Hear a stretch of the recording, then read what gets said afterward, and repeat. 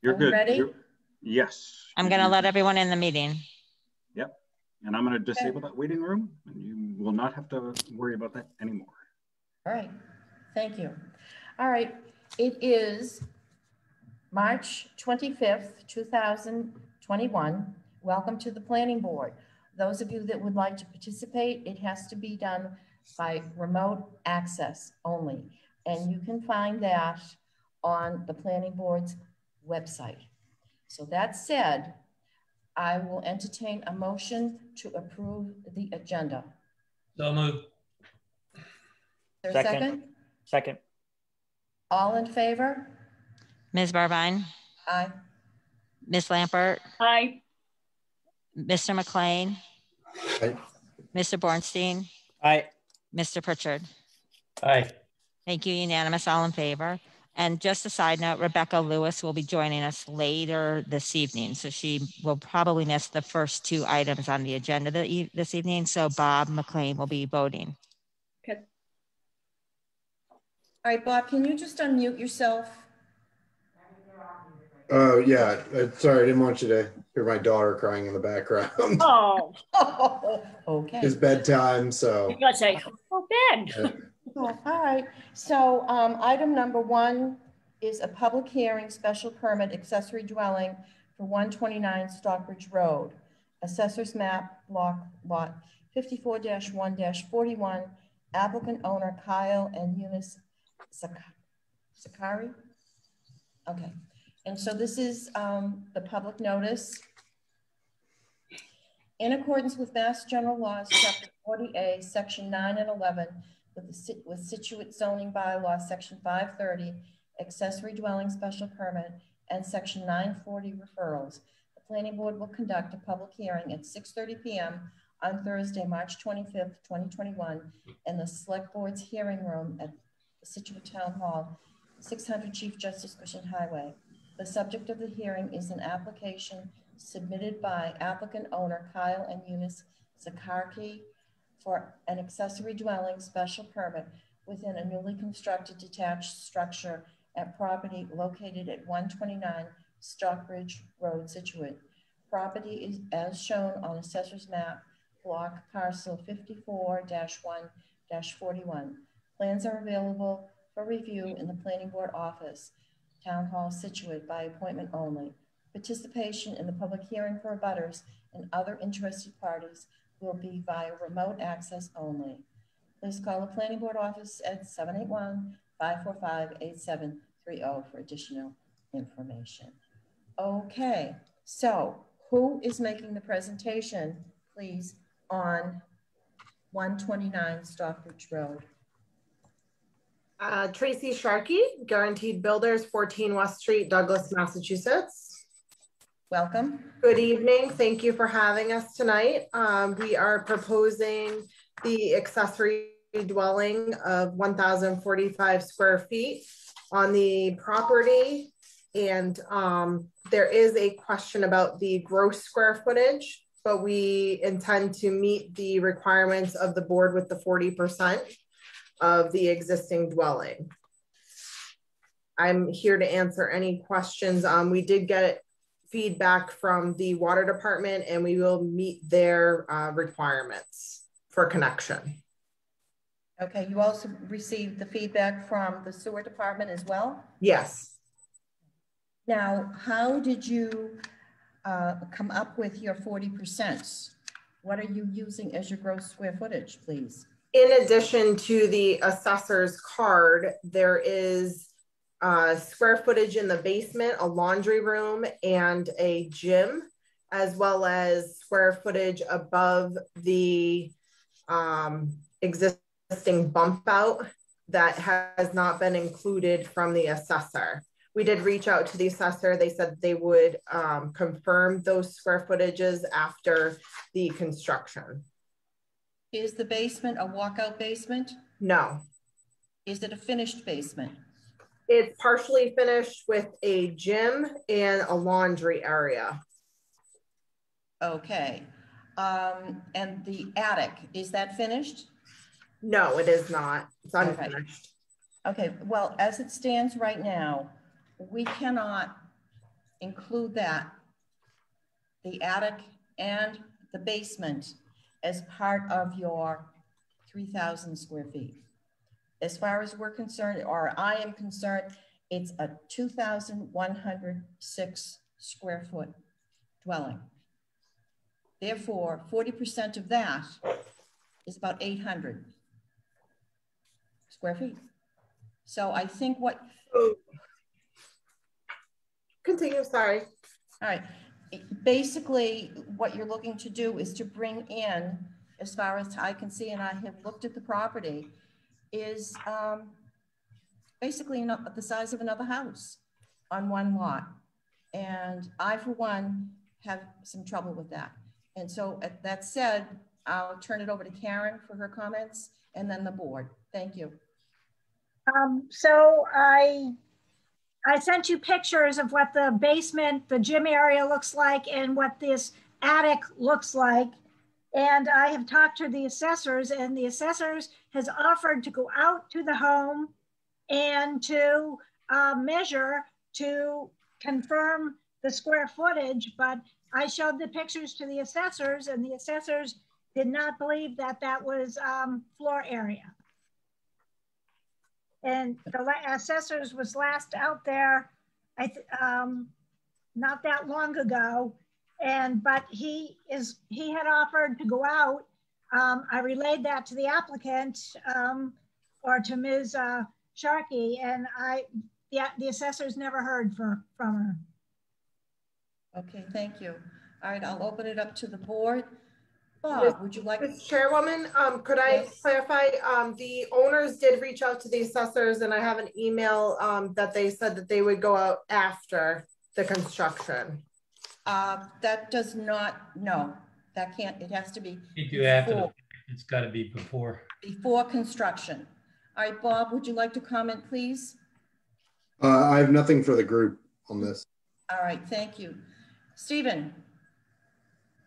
Diane, I tend to agree with you. I think we should use the same measure of square foot that we've used for all other accessory dwellings, and that becomes the benchmark.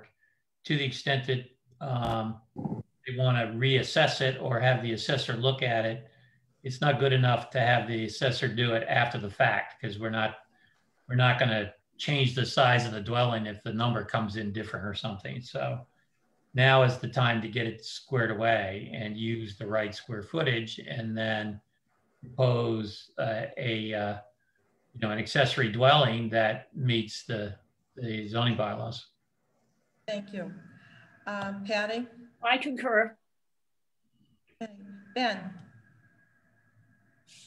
Yeah, I mean, I think that the zoning bylaw really, there really shouldn't be much question. I mean, we have a definition of gross floor area in our zoning bylaw, which clearly states that attics or cellars not intended for human or not used for human occupancy are not supposed to be included in that area. So I think that's pretty standard. And then if I'm not mistaken, for those areas, I think there's also a technical definition in perhaps the Scituate zoning bylaw, but also in the building code about what constitutes a habitable or usable space for human occupancy. So I think that the assessor or maybe the building inspector need to make a determination on that. And then,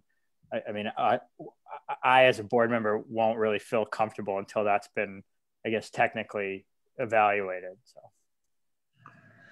I think it's standard, Ben, that we basically hold everybody up to. So we should stick with that standard and get it right. And then they'll be able, we're not opposed to a proposal for an accessory dwelling, but it just has to meet the requirements. Sure. Right. Yeah. All right. So is there anything else from the board at this moment? Okay. I would just like to add that the site is also in the Water Resource Protection District. And so there needs to be some attempt to infiltrate the water from any proposed roof to recharge it to the ground, because it is in the Water Resource Protection District. Yeah, good point. All right. So Ms. Sharkey, I have to tell you, we have two choices here.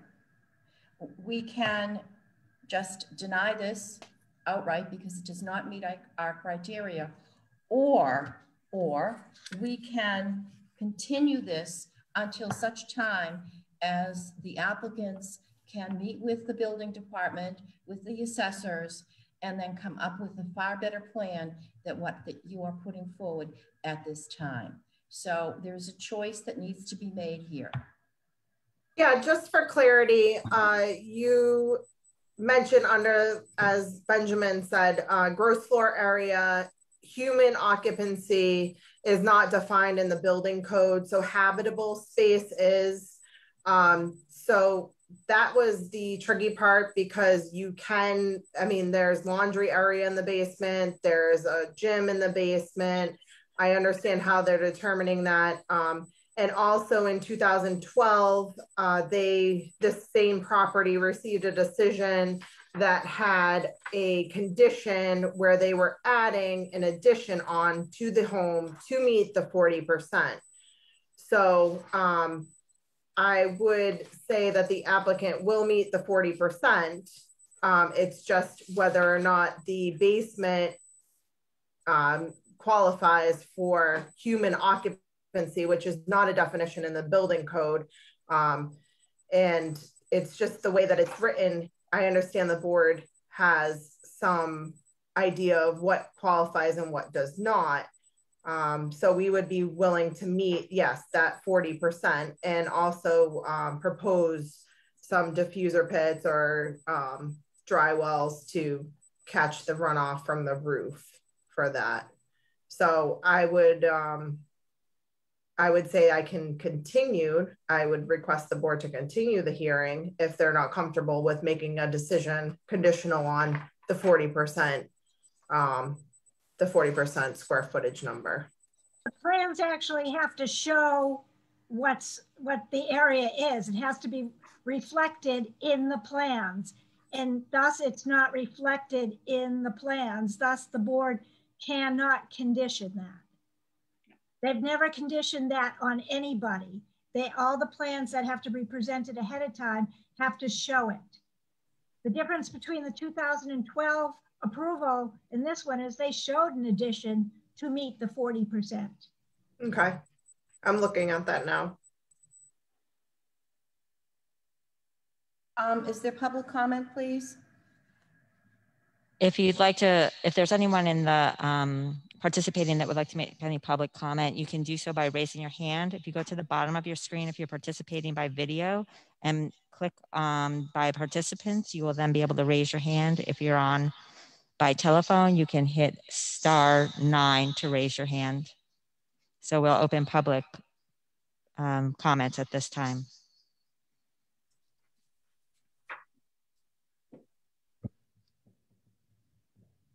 You have a hand raised? I don't see anything. Under options, there's a hand up, but I don't know who that is. I don't see anyone's hand.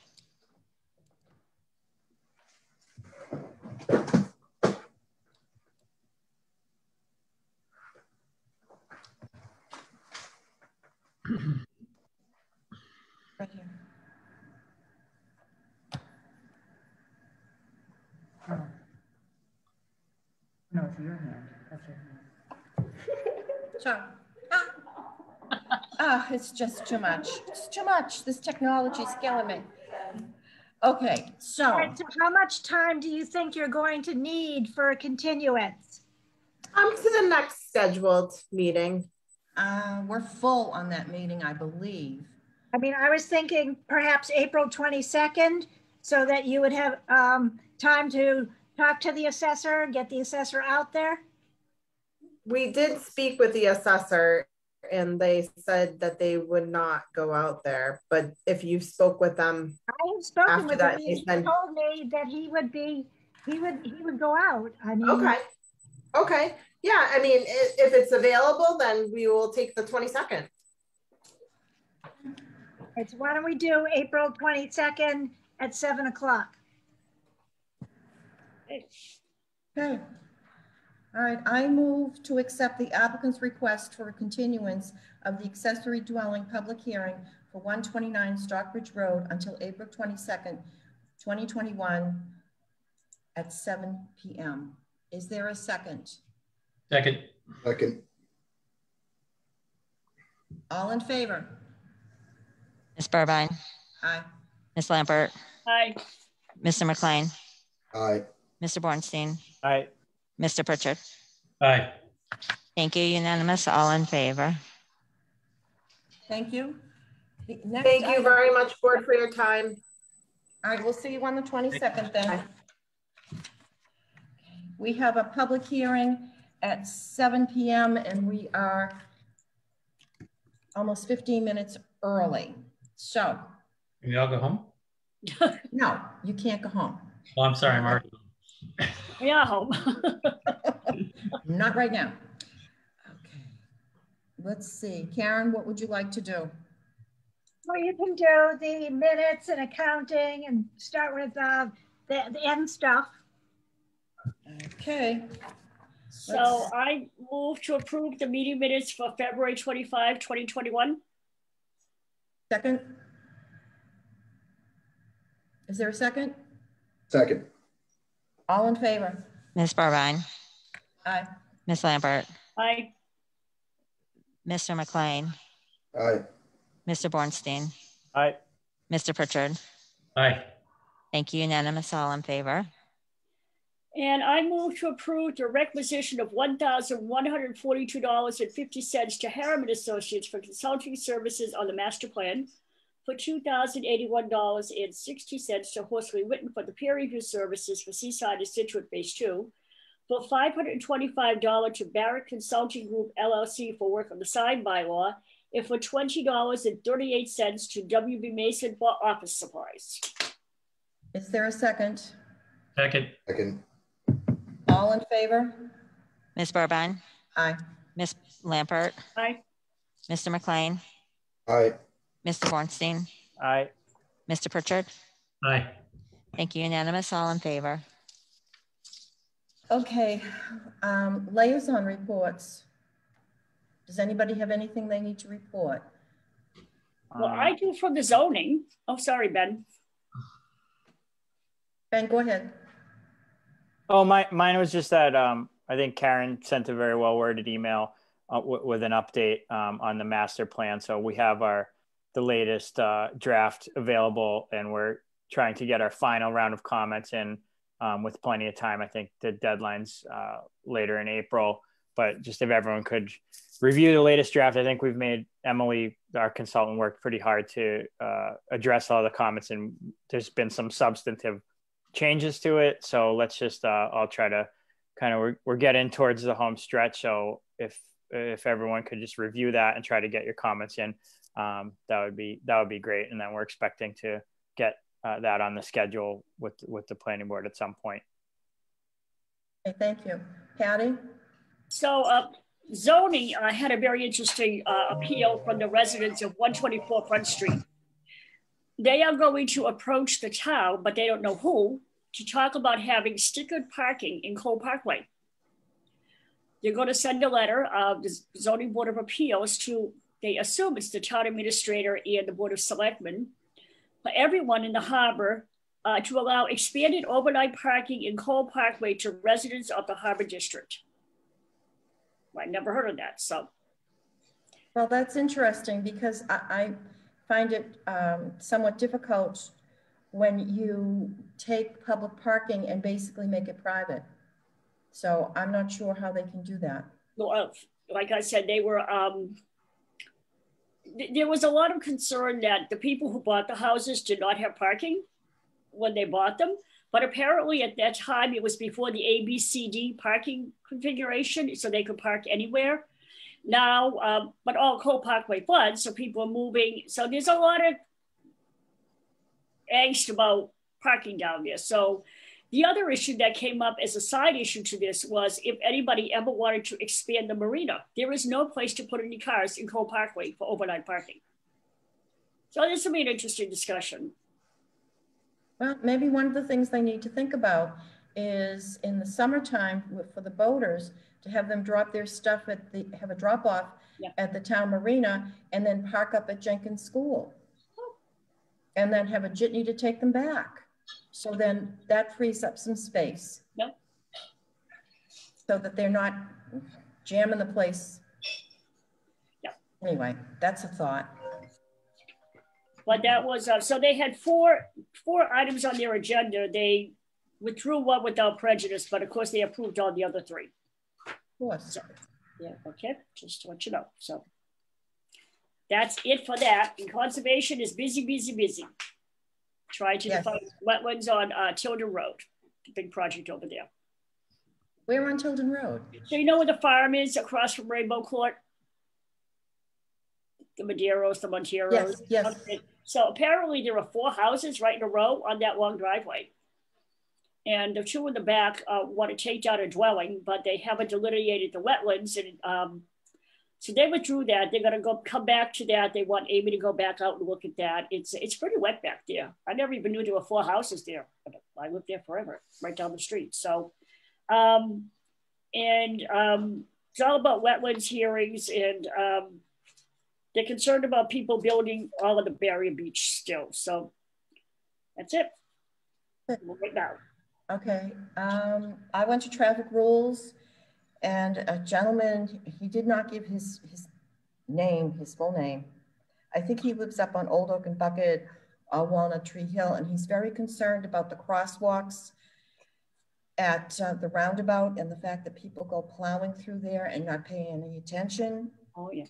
So they're trying to come up with some methodology to slow people down. Sean is going to talk to Mass Highway, DOT, but also to, when you enter the roundabout, it's supposed to be 20 miles an hour. And of course, nobody pays any attention to that. So that's an enforcement issue.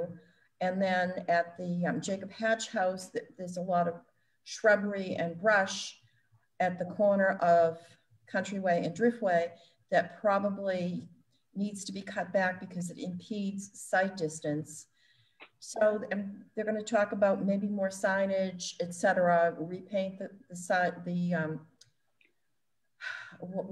the crosswalks, etc. So that's what they discussed on Tuesday night. And I noticed in the Mariner today, which I think is good news, that Complete Streets awarded the town of Scituate $400,000 to complete the sidewalk from Huey Road down to Greenbush, which I think is really a terrific thing. Mm-hmm. Excellent. So that's all I have to report on traffic rules. And then I received a phone call from a business owner down on Front Street trying to figure out how to engage businesses to take down their Christmas decorations and to do, clean up the place and make it lovely. And it's really up to the property owners more than it is the businesses. So it has nothing really to do with us on the planning board. I suggested that she talk to Sue DePisa, who's a chair of economic development, and our new planning and development director, Kyle Boyd. So when in doubt, you delegate. There you go. There you go. So we have 5 more minutes. And there was one more thing. Hatherley Country Club is putting in a new septic system. Joy or Rapture. And they had to continue it because DEP hasn't given it a number yet. So it's a Presby system. I'm not too sure what that means. Any of the engineers can tell us? Does Steve know what that is? Mr. McLean? I'm looking it up right now. I don't know off the top of my head. Well, I learned a little bit about Presby systems from a meeting I was at this week. They're kind of a smaller system, and they don't take up as much room as a regular standard septic system. So could be very similar to what was done at Curtis Estates. Oh, okay. But I'm told there's Presby systems all over town. Okay. Yeah. Like I said, they haven't assigned a file number yet, so conservation is not willing to let them go ahead with the project. Okay.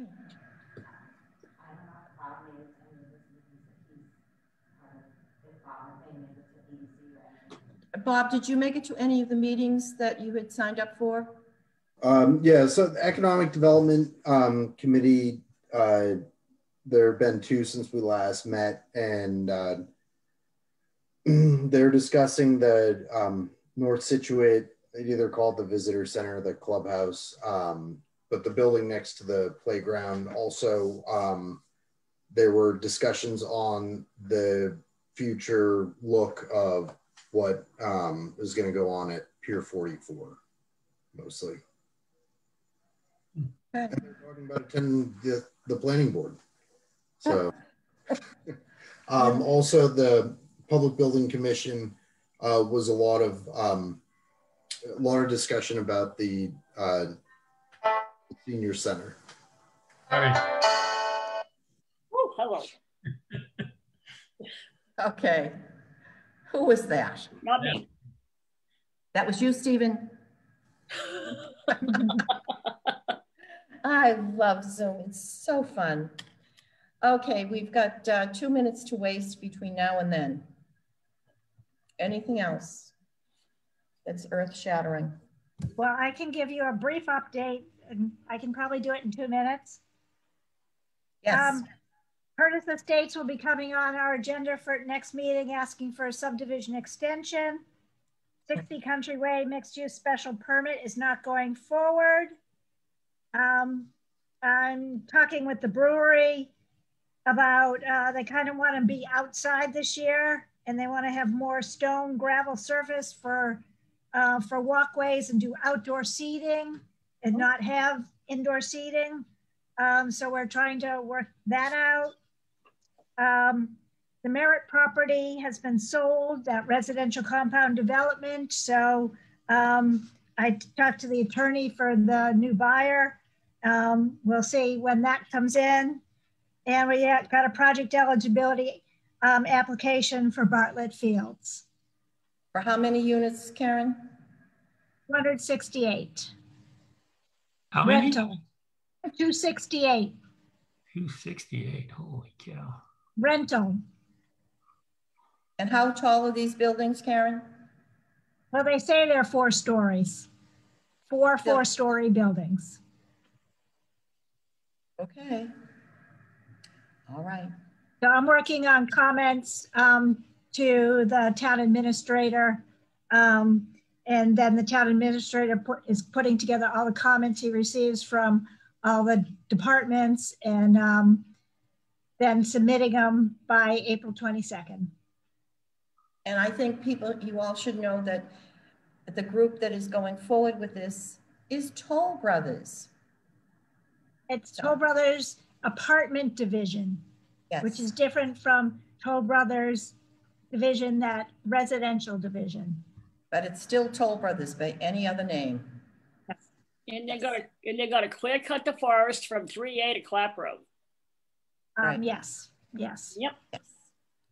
Okay. All right. It is now 7 o'clock and time for our public hearing on a special permit accessory dwelling at 63 Scituate Avenue. And I'll read the,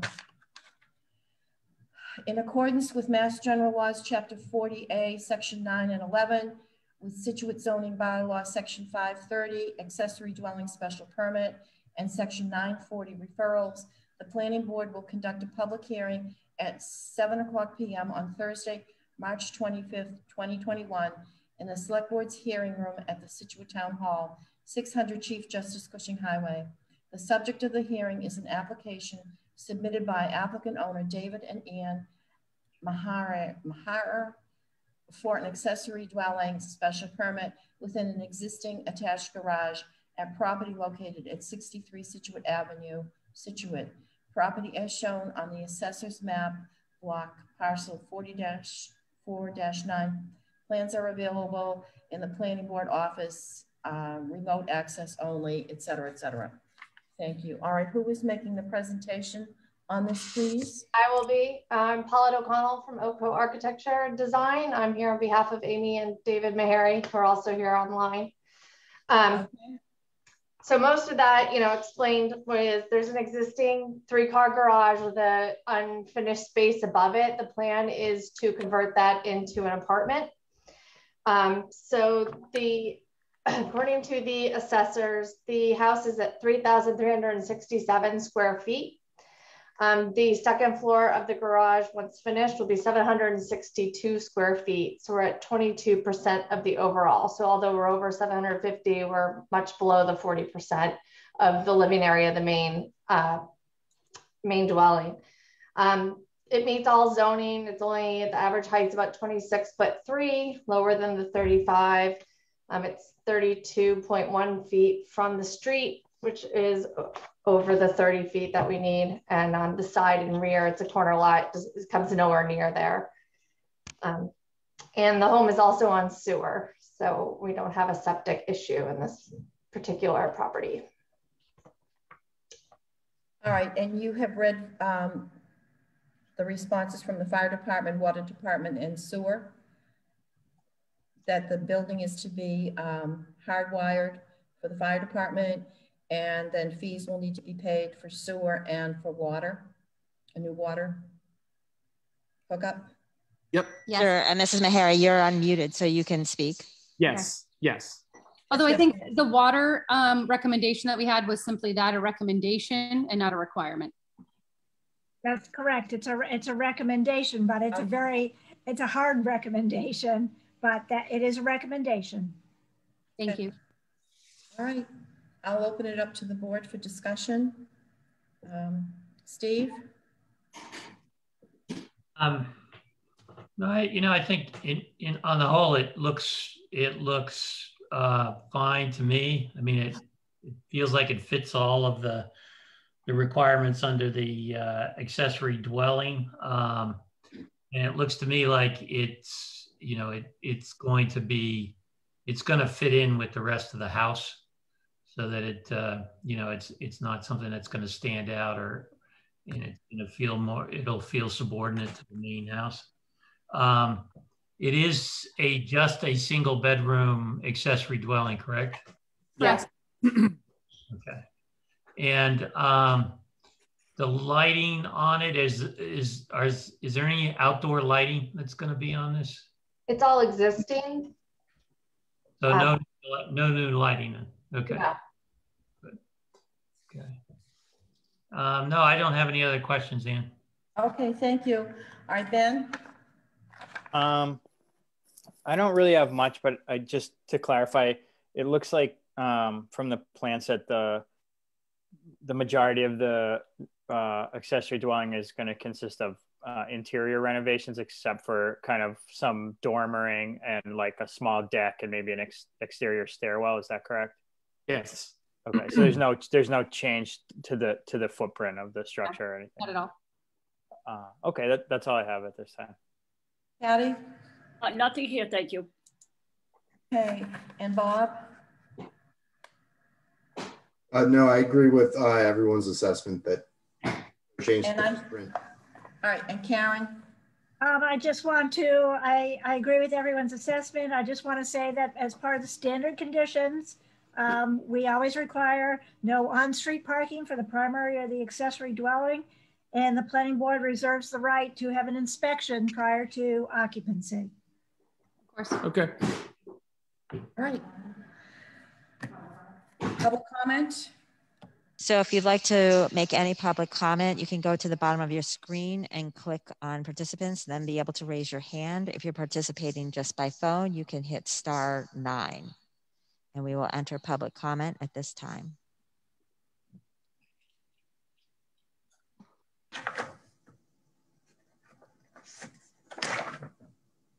I don't think we have any comments. Okay. All right. This one was easy. They should all be this easy. Really, thank you very much. Your job well done. Thank you. Okay. Thank you, Paula. I move to make the following findings of fact. 1, on February 18, 2021, David and Amy, how do you pronounce your last name? Meharry. Meharry, thank you. Applied for special permit for an attached accessory dwelling on the property at 63 Scituate Avenue. 2, according to the Town of Scituate's assessor's records and the deed, the property at 63 Scituate Avenue is owned by David and Amy Mahari. 3, based on a floor plan submitted by the applicant, the floor area of the proposed accessory dwelling will be approximately 762 gross square feet and 704 net square feet. The application indicates that this is 23% of the total square footage of the primary dwelling, which is 3,100 square feet, according to the applicant. The assessor's card indicates the net square footage of the house to be 3,367 square feet. This meets the size requirements of 530.2F of the zoning bylaw for accessory dwellings, as the bylaw allows 750 square feet or 40% of the total square footage of the primary dwelling, whichever is greater. The accessory dwelling is subordinate to the existing single-family home. 4, the accessory dwelling unit will be a complete separate housekeeping unit, and there will only be one accessory dwelling on the lot. 5, the property is in the residential R3 zoning district. The proposed attached accessory dwelling structure meets all required setbacks, building height, and yard requirements for a primary dwelling. 6, the proposed accessory dwelling is proposed to be located on the second floor of an existing attached garage. Access will be via an internal staircase and elevator inside the 3-car garage. There is a secondary access via a back door and stairway from the accessory dwelling unit. This is located at the east side of the building. 7, the appearance of the accessory dwelling will be in keeping with the appearance of the primary dwelling. The foundation location plan, 63 Scituate Avenue, Scituate, Mass., dated 4/10/14, revised 10/28/14 by Morse Engineering Company, Inc., shows the location of the garage. A photograph taken in February 2021 shows a bituminous concrete driveway for the existing dwelling and a 3-car garage, along with a paved backup spot / basketball area. This appears adequate to provide 2 parking spaces for the primary dwelling and 2 spaces for the accessory dwelling. Ample parking appears to be provided. 9, the owners have submitted a signed notarized statement that they will occupy one of the units at 63 Scituate Avenue. 10, the accessory dwelling will be serviced by town water and sewer. DPW requirements for water connections and sewer connections will be met. 11, the application meets the standards of the Scituate zoning bylaw for accessory dwelling special permit.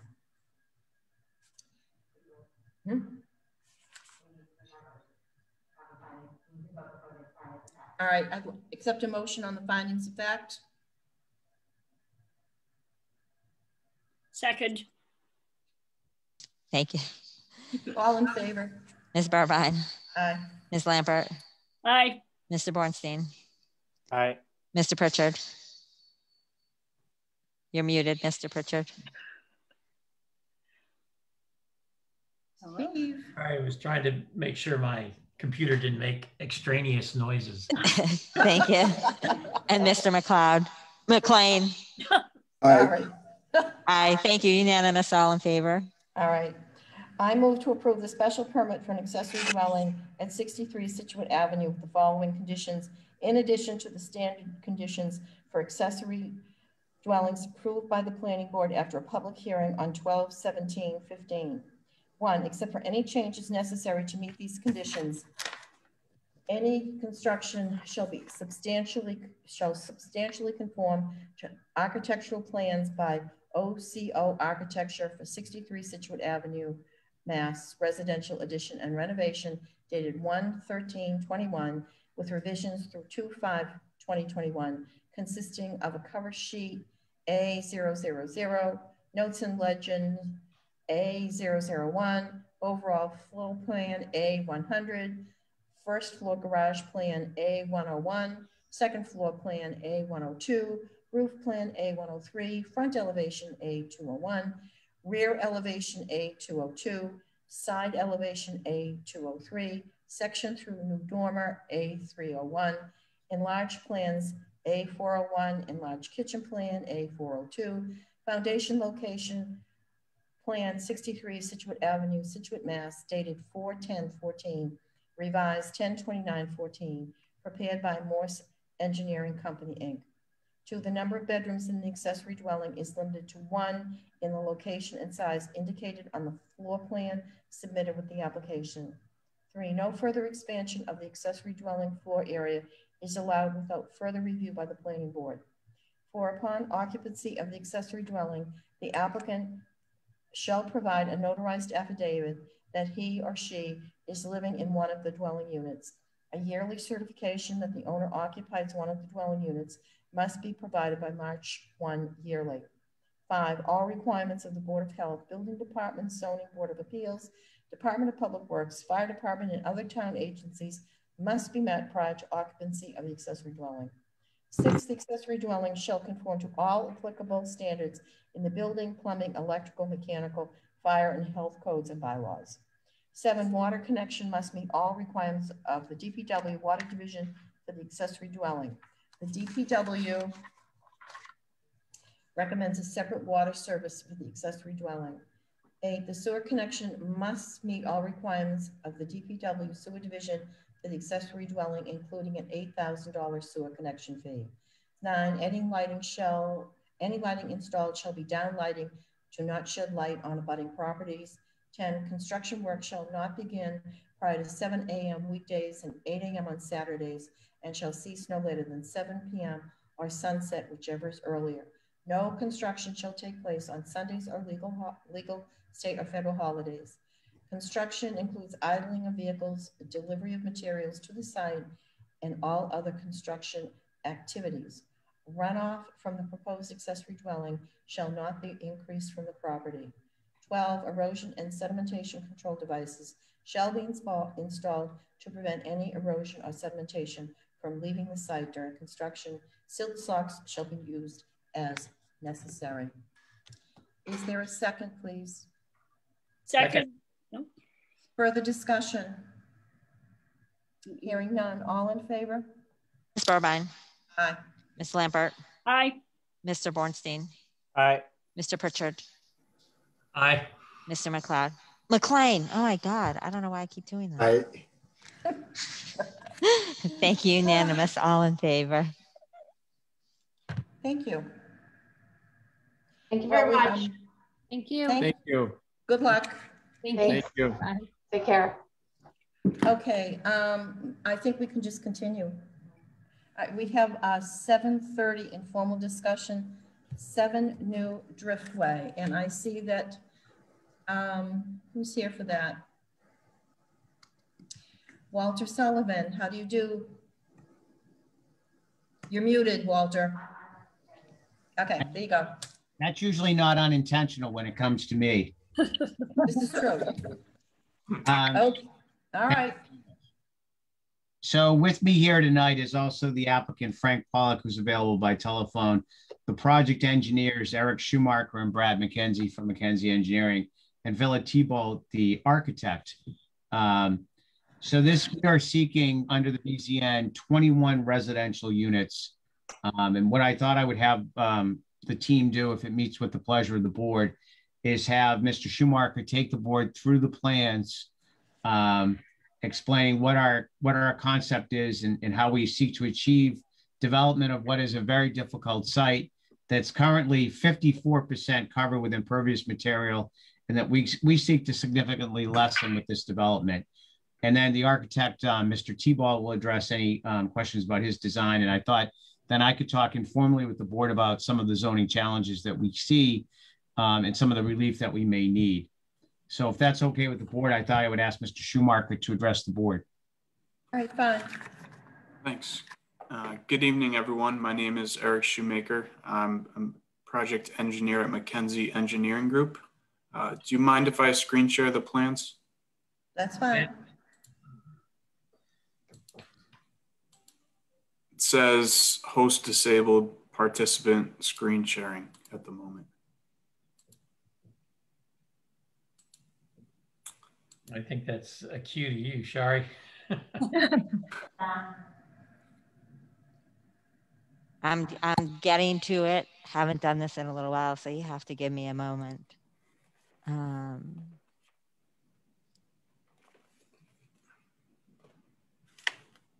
Where's Seth when we need him? I can discuss the existing conditions while we wait. So the site is bordered by Chief Justice Cushing Highway to the west and New Driftway to the south. The First Herring Brook and developed residential and commercial properties are located directly to the north as well as the west. The site is currently comprised of a developed commercial building with an associated parking lot that's no longer in use near the building or the parking area. There are currently no stormwater controls on the site, and runoff sheet flows untreated into the First Herring Brook as well as directly onto the New Driftway roadway. And we are located in the Village Center and Neighborhood District, in the Greenbush Driftway Gateway District, Gateway Business Subdistrict. There's a number of overlay districts that currently are located on the site. We're located in the Village Business Overlay District, as well as... You're not located in the Village Business Overlay District. There's a mistake in the zoning map, so you're not located. That has changed. Okay. You're only in the VCN. All right, thank you.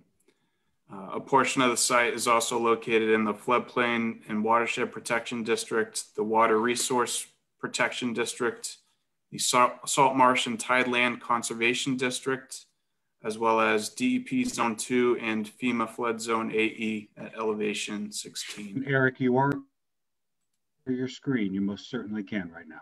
All right, thank you. So that, just a quick rundown of the existing conditions. Like I mentioned, the Chief Justice Cushing Highway is located over here to the west, First Herring Brook back here to the north, and located right here in the New Driftway intersection. So jumping to the site design. So the proposed development will consist of a 4-story residential building with associated bituminous concrete parking area and other site infrastructure. We're providing 20 parking spaces, including 1 handicap space. So down here are the land usage tables that basically run through the dimensional constraints of the zoning bylaw. And over here is section 750.5D, which is the building step back and street enclosure table. Now this table runs through the different offsets from the front property line and the maximum building heights required for that stepped requirement. So at 0 feet from the right of way, max building height is 25 feet away, max building height is 35, 50 feet away, it's 45. And our proposed design is shown in this column for 45.5 feet, located minimum of 25 feet from the roadway. That's at this corner. So our other goal with this design was to bring the site into compliance with the stormwater management standards. As I mentioned earlier, there's no stormwater controls, and runoff ends up back here untreated in the First Herring Brook, as well as directly onto the right-of-way. So our design will incorporate some stormwater management standards and bring the site into compliance with regard to water quality, as well as peak rate reduction of the site. And as Walter mentioned earlier, the existing conditions comprised the site of 54% impervious coverage, and this design results in 39% impervious. So we're reducing the impervious coverage of that site by approximately 15%.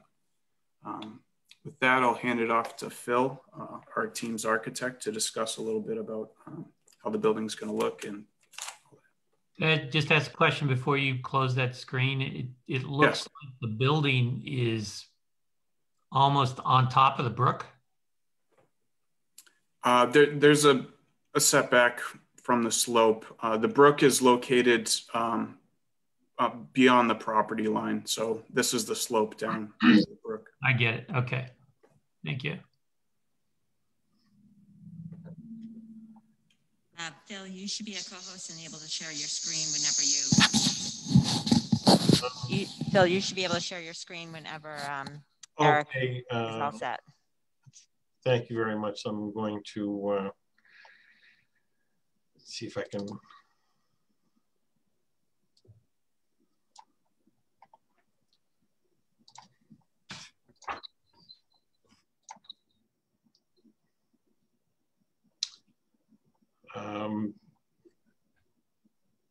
Are you seeing the rendering? Oh, that's Yes. so that is that's an older rendering. I will need to show you one that's been updated. So the building itself is a 4-story building with a penthouse, 2 penthouse units. The main building height, as Eric had said, is some 45.5 feet above average grade plane. The floor-to-floor heights between floors are approximately 10 feet, and the penthouse roof is 10 feet above the main roof. So I believe it fits within the zoning requirements there. As you had seen on the site plan, the building was angled from New Driftway, and that was to try to accommodate the stepped height setback requirements that are in the zoning to give it some visual interest. In the front, let me see if I can pull up that particular this rendering.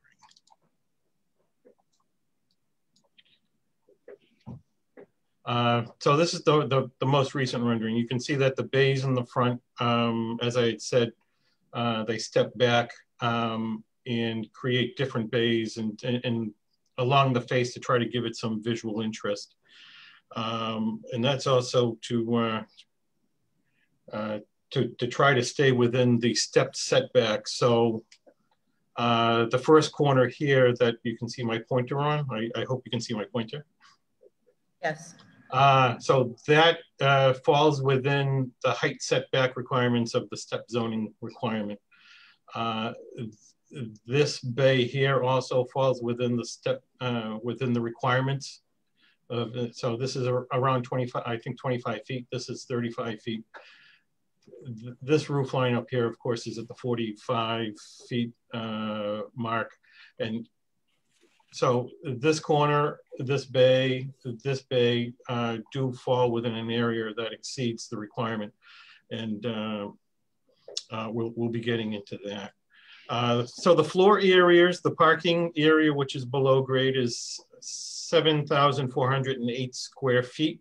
There are 16 parking spaces in the parking, the underbuilding parking. The first floor is also 7,408 square feet. It will contain 4 two-bedroom units and a lobby and public areas for the main entrance. And let me see if I can get that on there. Get back to that.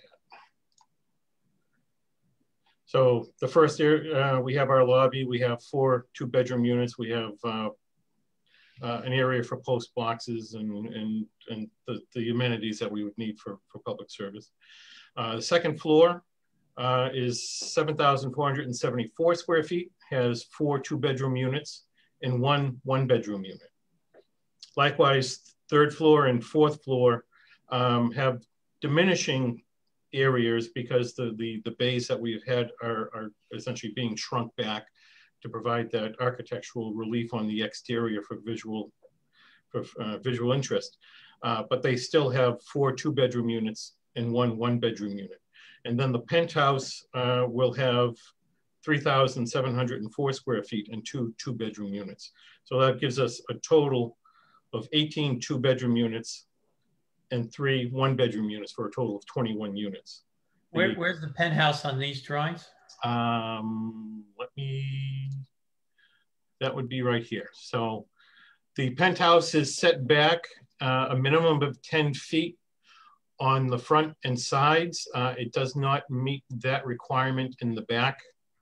And I believe we are, I think we're 5 feet off the back. So there we would also seek some relief. And then you can see the parking level below. We have the elevator and 16 parking spaces.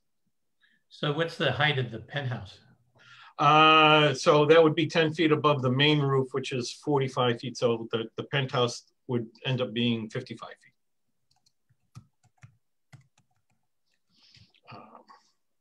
Let me get you a more current elevation. I apologize for not having them all in one area.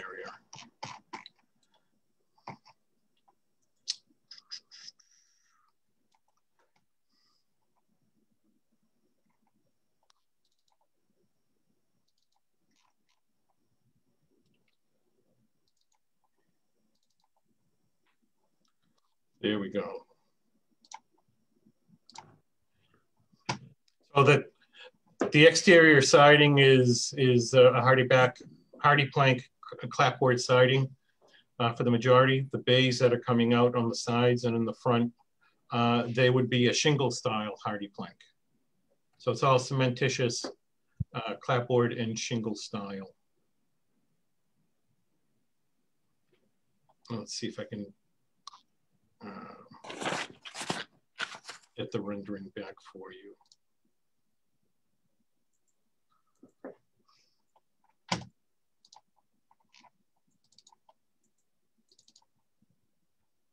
So that again is the rendering of the elevations.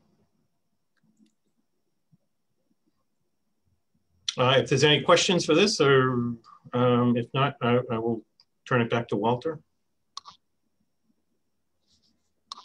All right, so as Ben alluded to in our presentation, there's a lot of zoning challenges. This is a very difficult site, as we've said from the very beginning.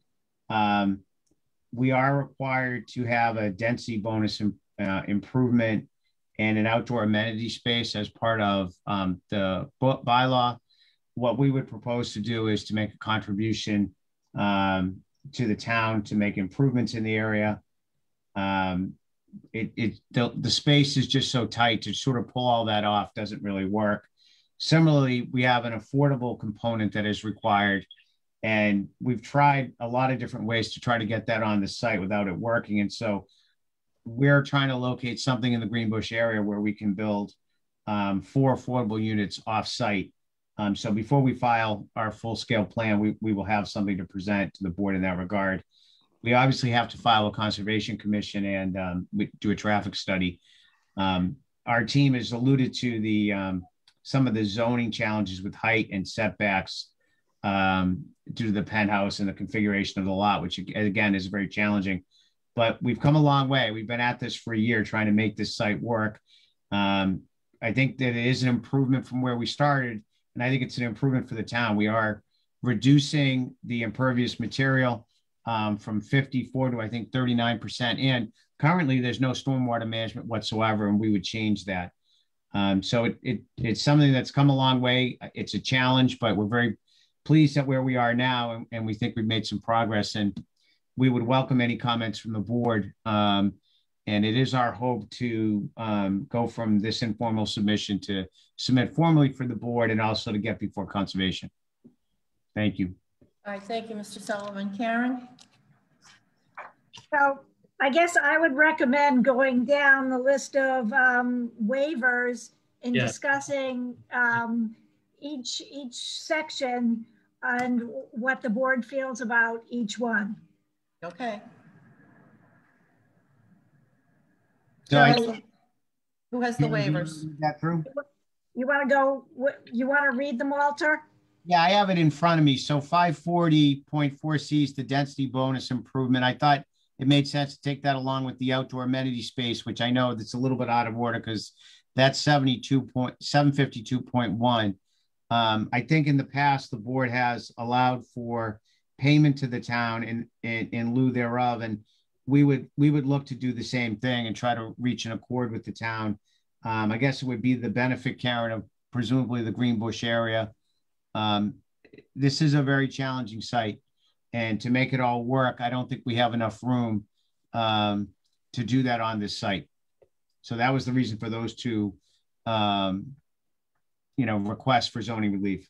Could I ask a question about sort of just the outdoor space? Is there any work contemplated on, the exterior that is improving the sidewalks and the lighting and sort of changing the look and feel around there?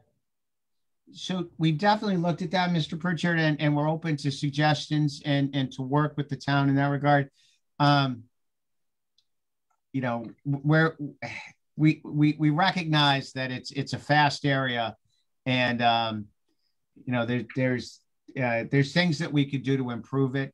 And so we've looked at it, but we're certainly open to suggestions, I guess, is the quick answer. Yeah. Okay. Are you at all worried, just talking about the fast area, are you at all worried that, if we had 21, different families occupying these spaces, that at some point in time, we're going to face just a wave of noise complaints about the rotary and the traffic? I don't know if we've considered noise to be an issue. From our standpoint, I mean, obviously it once was a commercial, heavily used commercial medical building. Obviously the traffic pattern would be different. We're going to have to do a traffic study, Mr. Pritchard, but we'll mitigate whatever we have to do. But I think the site will accommodate that. I mean, I think that's our position. Okay, I was really speaking to the point that you're converting it to residential use, and it's sitting right on probably one of the noisiest traffic locations in Scituate. Walter, if I could, as far as construction goes, we can certainly do some sound attenuation within the walls and upgrade the windows for sound attenuation. So inside, it would remain fairly quiet. You plan for these buildings to be owner occupied or rented? Right now, we're proposing this to be a rental. Okay. Okay, I didn't mean to get us derailed on the list of waivers. No problem. Hey, that's not hard to do with me. So the next one I have. Wait a minute. I don't think we're really done with this one. Outdoor amenity space and density bonus improvement. I'm not really sure that the board should be waiving outdoor amenity space. I think there can be some creative thinking with the open space types, outdoor amenity space types listed in section 752.2. You didn't waive it on the multifamily you approved. You didn't waive it on the gas station. I think there can be some creativity because they have a whole big area in front of the building that is going to be a green lawn space. I'm just not sure that that's something that should be waived. But and it would be probably worthwhile to know what alternatives have been considered. We can certainly illustrate that. I mean, we did actually originally try to put some playground area out in front and everything, but again, we're trying to improve drainage, and it's now covered in pavement by over half, and we're trying to drastically reduce that, improve that situation. But I mean, we could relook at that, and maybe we could do something smaller than is required. To Karen's point. And I mean, it's a very, very difficult site. And every time we try to put something in, Mr. Pritchard, it triggers another setback or something with the Rivers Act or one of those issues. So we can certainly look at it again, but it's a challenge. All right, Karen, are you all set with this? Sorry, I just want to come in and interrupt for a minute. I just want everyone to know that Rebecca Lewis has joined the meeting. Hi, Rebecca. Hey, Rebecca. How's everybody? If the board is okay with it, I mean, if the board is if the board is okay with it, then, you know. I'm not sure. I am not sure that, at this point. not at this point. And, you know, the whole idea of putting affordable units off-site is an issue. And since these are all rentals, there's no way that the 1 bedrooms couldn't be affordable rental units. Well, we certainly have looked at that, and we haven't found a specific site off-site. So if we don't, we're going to be coming back with that. I mean, Spurbon, we'll check it again, but it's very difficult. And that's when we started thinking about off-site. That's something that we did over in Mr. Salamato's project in Hummerock. And so I was mindful of trying to do it that way rather than squeezing units in. Mm-hmm. But just like with the open space, we can demonstrate what we've tried to do and accomplish, and sort of give the board options. I'm not ready to waive anything this evening. And there's an issue with the height. That's a huge building, is our gateway to town. It's 5 stories. Yeah, I don't think the height meets the zoning bylaw. No, it doesn't. No, it's such a huge thing. It's right as the first thing as you see is a little disconcerting. Is that just, if we're jumping onto height, is that a waiver request, or I'm trying to understand where the sort of, where it doesn't meet the bylaw? Yeah, and I'm going to ask Eric to sort of jump in here at some point, but we believe it's a waiver under the VZN, and that's how we're seeking it from this board. And it's, it gets tricky with the measurements on the height issue. And Eric, I don't know if I can throw you in front of the bus on this one. If you could address maybe share the plan and illustrate, where we're going over. Thanks, Eric. Yeah, so as you see down here in the building setback, step back, and street enclosure table, so distance from the right-of-way, 25 feet from the right-of-way, the max building height can be 35 feet. We're proposing 45 and a half. So we exceed that requirement for both locations that were offset from the right-of-way. So 50 feet as well as 25 feet. The entire building is 45 and a half. So that doesn't include the penthouse. Right, that doesn't include the penthouse. The penthouse criteria is shown here below. The penthouse complies. It's 10 feet, I believe, and it's set back 10 feet from the edge of the building.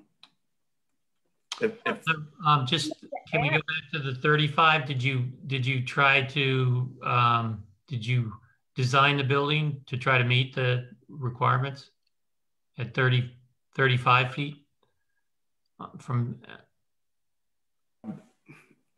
I think Phil can speak to that if we looked at alternatives for a 35-foot building. Well, I'm saying 35 feet at 25 foot from the right of way, right?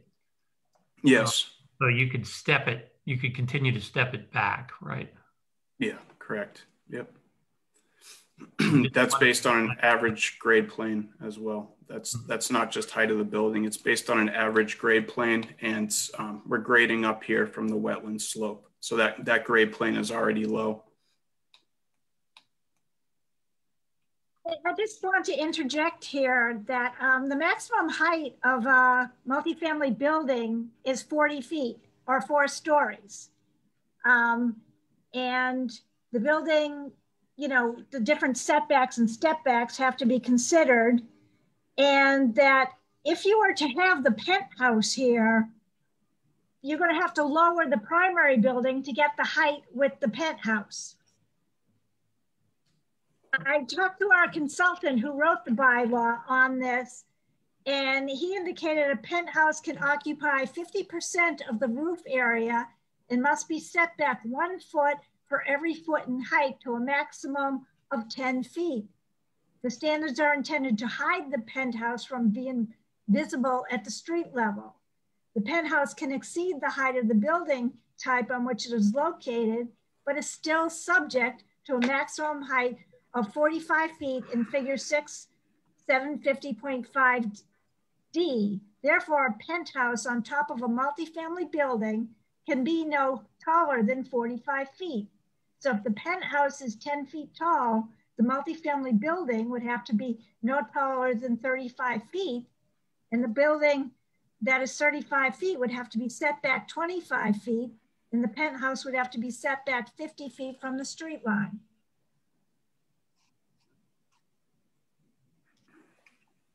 I just wish to point out that in the zoning bylaw before the town meeting right now, it's very clear that you say height is something that can't be waived.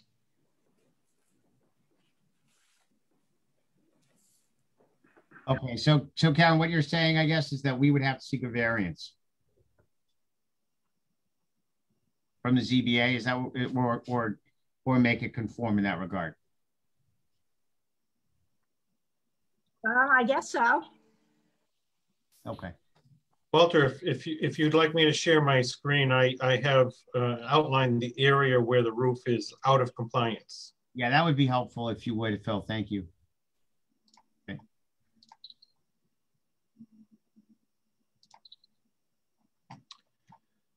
So we're at the 25-foot setback. So this portion of the roof is within the zoning requirements. This roof is set back so as to be compliant with the 35-foot height. And so we're at 50 feet where we would be allowed the 45 feet height, which is the majority of the building. So the area outlined in red is the only area of the building that is out of compliance. So it's a fairly small portion, some 1,200 square feet, I think. I think I heard something a little different from Karen in that the penthouse, the maximum height of the penthouse is 45 feet. Right? So, and you're at 55. I will leave that one to Walter. Okay. I know I heard what Karen said. So we'll look at that and see what our options are.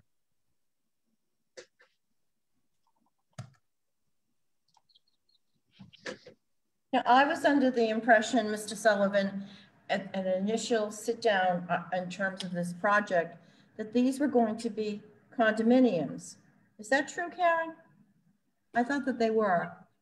I think that's what they said initially, but maybe they've changed. They've done some analysis to change their mind. Okay, which they're entitled to do. But I'm wondering if it's almost too dense.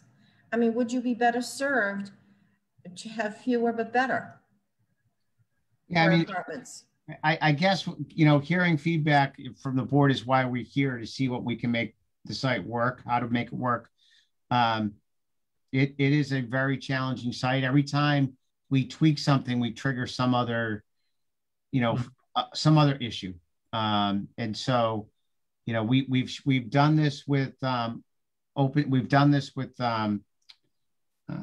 outdoor amenity space, and we've done it without it. We've done it, and we can look at it again. I think Frank would be amenable to trying it with condominium units, but it's very hard to make this work without the number of units that we're showing. If I may also add, we are restricted to the length of the building at 100 feet. So this building is shown at 100 feet. Okay. Can we keep going through any other issues? Just as a kind of an overarching, this is still just a sort of a consultation conversation, correct? Nothing's been filed yet. Is that right? Right, correct. We have to go to conservation as well. Yep. So I'm not sure, Karen, if that takes care of all the things we want to discuss about. Well, you still have a couple on here that we didn't discuss. 750.6, the design standard front yard build to zone 10 feet, 30 feet. You're saying you have it 25 feet and 50 feet? Right, and again, I don't know if we could share the screen Phil or Eric, I don't know who wants to take that so we can sort of walk through that. Yeah, I can take that. Thanks. So this northeastern corner is outside of the max front yard setback shown by this 50-foot offset line. So it's my understanding that normally the entire front facade needs to be located within the minimum front yard setback. That's this 10-foot offset line down here and the 30-foot maximum front yard setback. So we're located 50 feet with that front corner.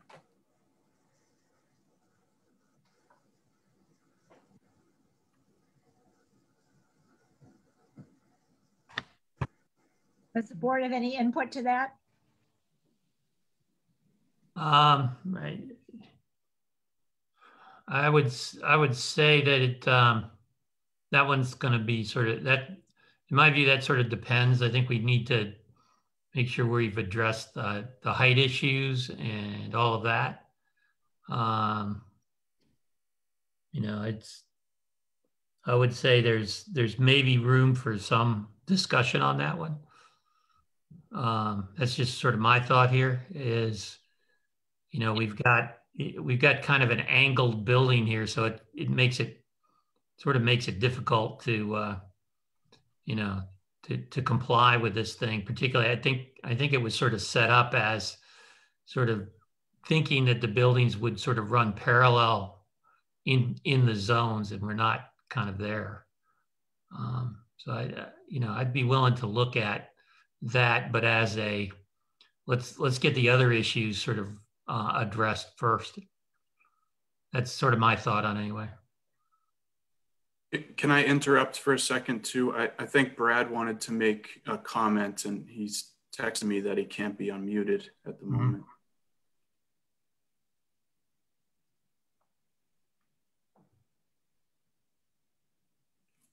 Hi, can you hear me, everyone? Yes. Yes. Yep. Okay, Karen, I'm just kind of responding to your comment about the penthouse units. The penthouse units applying to the height calculation, and figure 4. I assume on page 129 of the bylaw, there's a figure 4, and underneath it, there's a number 3 says height limits do not apply to penthouse dwelling units as long as they're not visible from any sidewalk on the perimeter property line and meet the design standards of 750.6. So I think that was the intent, I think, of the design, of Phil's design. And I understand that maybe we need to reconsider the waiver for because the penthouse unit is not meeting the 1-to-1 requirement, which might make it visible from a sidewalk. So am I misinterpreting the section? I'm sorry, which section are we on? Page 129. Page 1, I think I have the 2020 bylaw on page 129, figure 4, right underneath figure 4, number 3, penthouse. Yep. Well, I will go back to our consultant and double check on this, but as I said, I talked to him once, and I'll ask again. That's what I'll ask again. Okay, it just seems clear to me that if we can meet the design standards of 750.6, it wouldn't apply to the 45-foot limitation.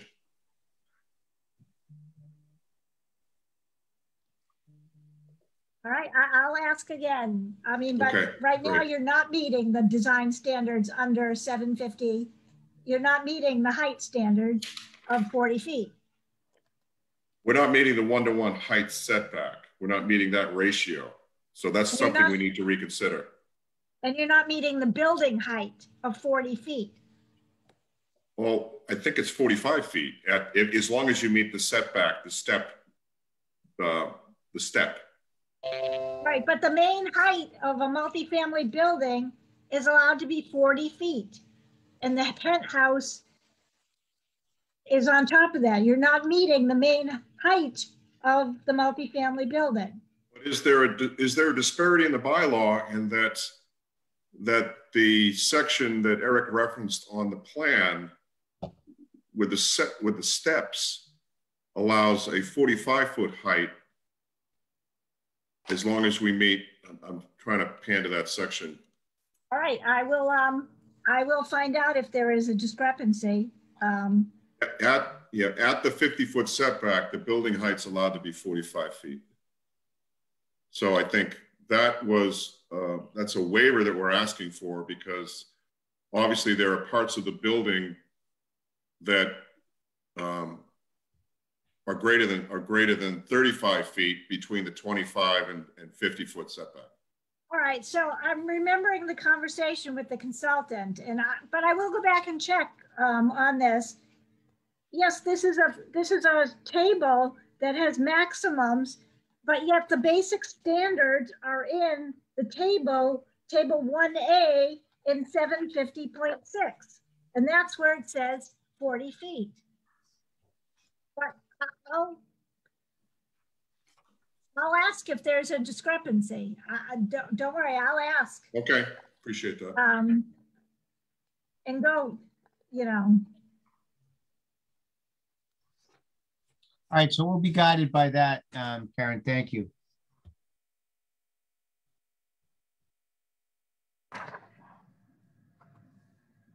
All right. There's one other one that you didn't get to yet. All right, which one? No parking shall be in the front build zone. Right, 750.8.d. Is that right, Karen? Yeah. Yeah. No parking shall be in front of the build zone, and we have a portion of parking spaces within the 50 feet max of the front build to zone. We see that on the drawing. Eric, you want to take that? Yeah, I'll take that. Thank you. As Walter mentioned, it's in the max front yard build to zone, not the min. So that's within 30 feet of the right of way. It's these two spaces and a portion of the handicap parking space. So a total of 3. And what's the parking requirement for this building? Karen, do you know? Walter, yeah, I don't have that on the top of my head. No, I didn't calculate parking for the requirement for this building yet. Okay. Ask a quick question. What are you using? Where do you measure the grade for the building height? I did a preliminary grading plan for this site just to give us a rough number to go off of. So that's something I have back at the office, but I put a day or two into hand grading the site and coming up with a average grade plan based on the requirements in your bylaw. How much fill will you bring in? Or would you bring in? I don't have that on the top of my head. That would need to be a mass balance analysis that we would have to look at. How many parking spaces are underneath the building? Believe it's 16. There is 16. 16 under the building, and how many outside the building? It's 20 outside the building. How many bedrooms are there?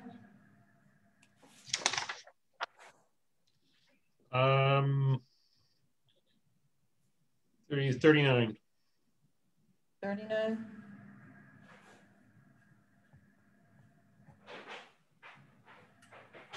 Okay. Karen, do they have adequate parking? I didn't calculate parking at this point. I mean, there's other issues that, you know, that are more important, right? They're more important. We'll calculate parking. They'll have to show how they calculate the parking compared to the square footage and everything when they come in. It's 1.5 spaces per 2-bedroom unit, 1 space per 1-bedroom unit because they're in the VCN. Okay. Table 2 on page 176. That would be a total of 30 spaces required. And you have more that you're showing more than 30. That is correct. So you might be able to eliminate a couple that aren't in compliance. I think we were hoping that, you know, obviously he saved some for guest parking and the like, but if we relook the amenity open space, yeah, that might be something we do, Mr. Pritchard.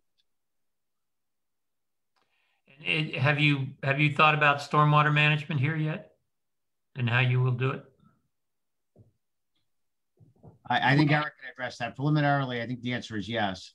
Yeah, preliminary, as Walter said, preliminarily, we'll probably do some catch basins, a storm scepter unit to treat the water quality and get TSS removal. And from there, we'll do some soil testing on site and establish groundwater.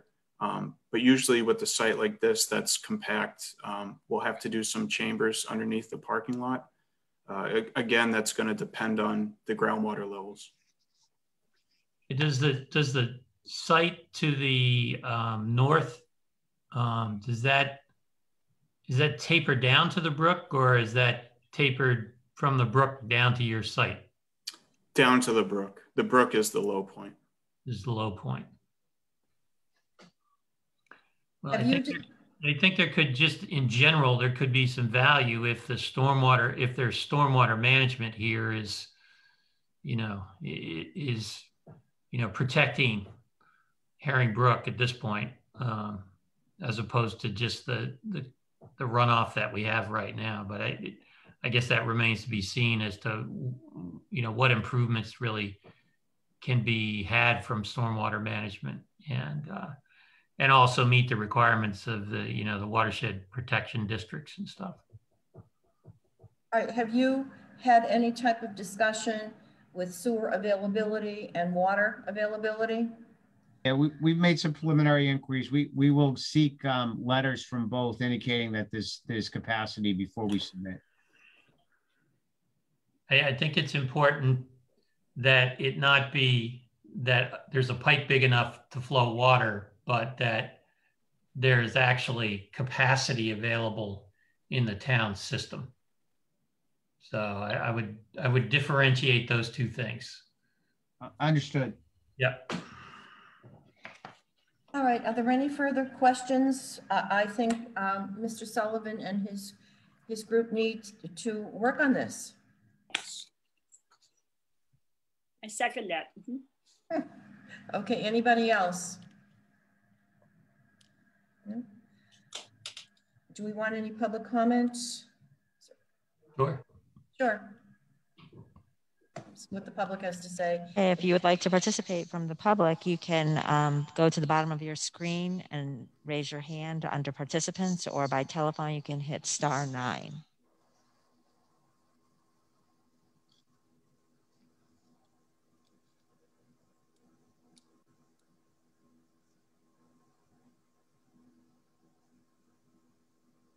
I do not see any public comment at this time. Well, Mr. Sullivan, thank you so much for your presentation. And I am sure that we will be in further discussion with you. And could I interject one more thing? Yes. Yes. This is a facility that we would at some point refer to the design review committee too. So yes, absolutely. Yep. Absolutely. Integrated into the game plan. Yes. Goes without saying, Steve. Thank you. All right. Thank you, people. Thank you for your time. Thank you. Have a good evening. All right. Our next item is a Form A for 0 Man Hill Road.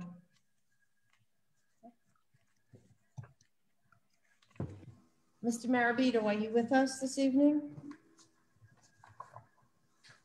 Can you hear me, Ann? I certainly can. Okay, thank you.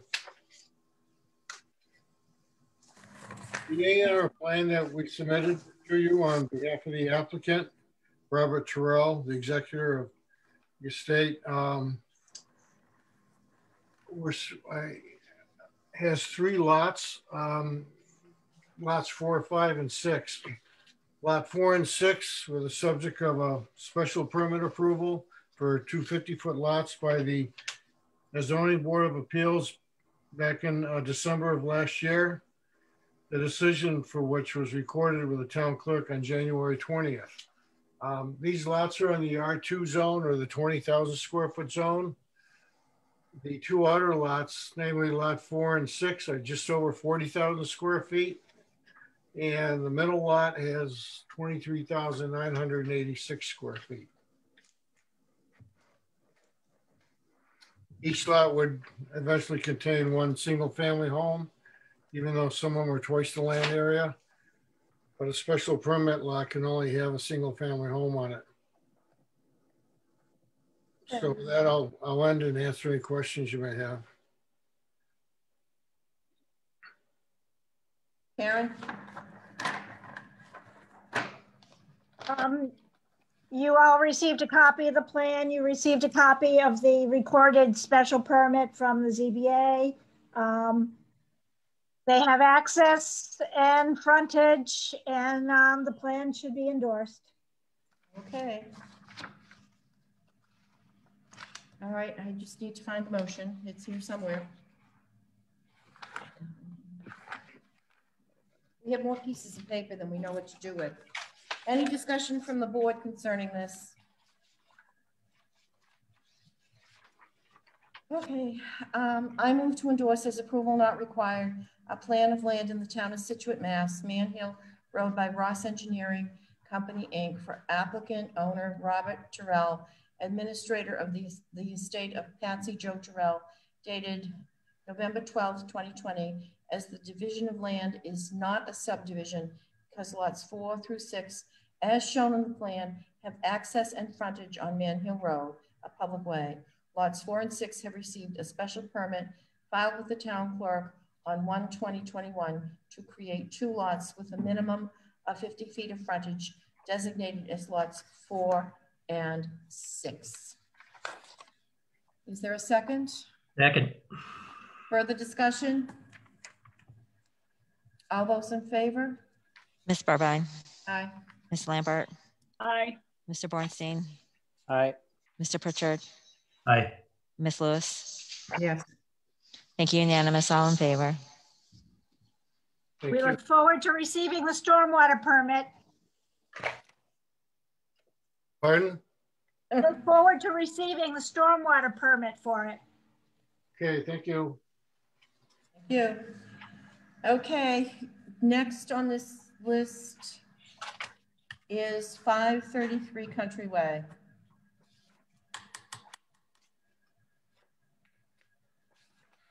All right, 533 Country Way. I know that you want 2 Form As, correct, Paul? Yes. All right, here's my issue with this. You have applied for a scenic road hearing, which will be heard on the, I believe it's the 8th of April, correct? Yes. Yeah. Yes. Okay. The wall in front of one of these A&R plans is 2 to 3 feet high. It's a retaining wall. And I'm wondering, Paul, if you're not putting the cart before the horse on this one, that you would be better served to withdraw this and then resubmit it after you do your scenic road hearing and show us exactly what you're going to do with that wall and how it is going to relate to the rest of the property vis-a-vis a common driveway. I mean, I think that that is very important before we just go forward with what may be considered. You have the frontage, but you don't have, at this moment in time, the access to that frontage. Okay. And can I speak to that? You certainly may. All right, thank you. There's a number of things that are going on with this. First of all, in order, before the house on lot 1 or lot 2 can be constructed, there's 6 separate permits that need to be acquired from the town of Scituate. This is one of them. The other 5 are the septic system approvals from the Board of Health, the stormwater permit, the scenic road permit, the common driveway permit, which we plan to file in the next day or so. And I thought this was an A&R we were discussing. It is. So why do we want to talk about all that other stuff? It's just right. Because Ann's suggesting we hold off on this part of it, in which I would rather not do. I want to get this application out of the way because we have the Board of Health approvals, and this is the second one of 6. We have filed for the scenic road, which is separate from an A&R. This A&R plan meets all the tests for endorsement by the planning board under the Chapter 41, Section 81, which is the subdivision control statute. What it requires is that you have that each lot has frontage on, in this case, the public way, which it does. The statute also talks about the lot having the required frontage under the bylaw, and it only talks about frontage, which is 100 feet. Each lot has 100 feet of frontage plus. So based on that alone, these lots comply with the requirements for a Form A under the subdivision control law. In that A, they're on a public way, they have the frontage. These are not buildable lots. And there's a note on the plan to that effect. And in the application, we also point out as well in the note that the access to these, the access is planned to be over a common driveway.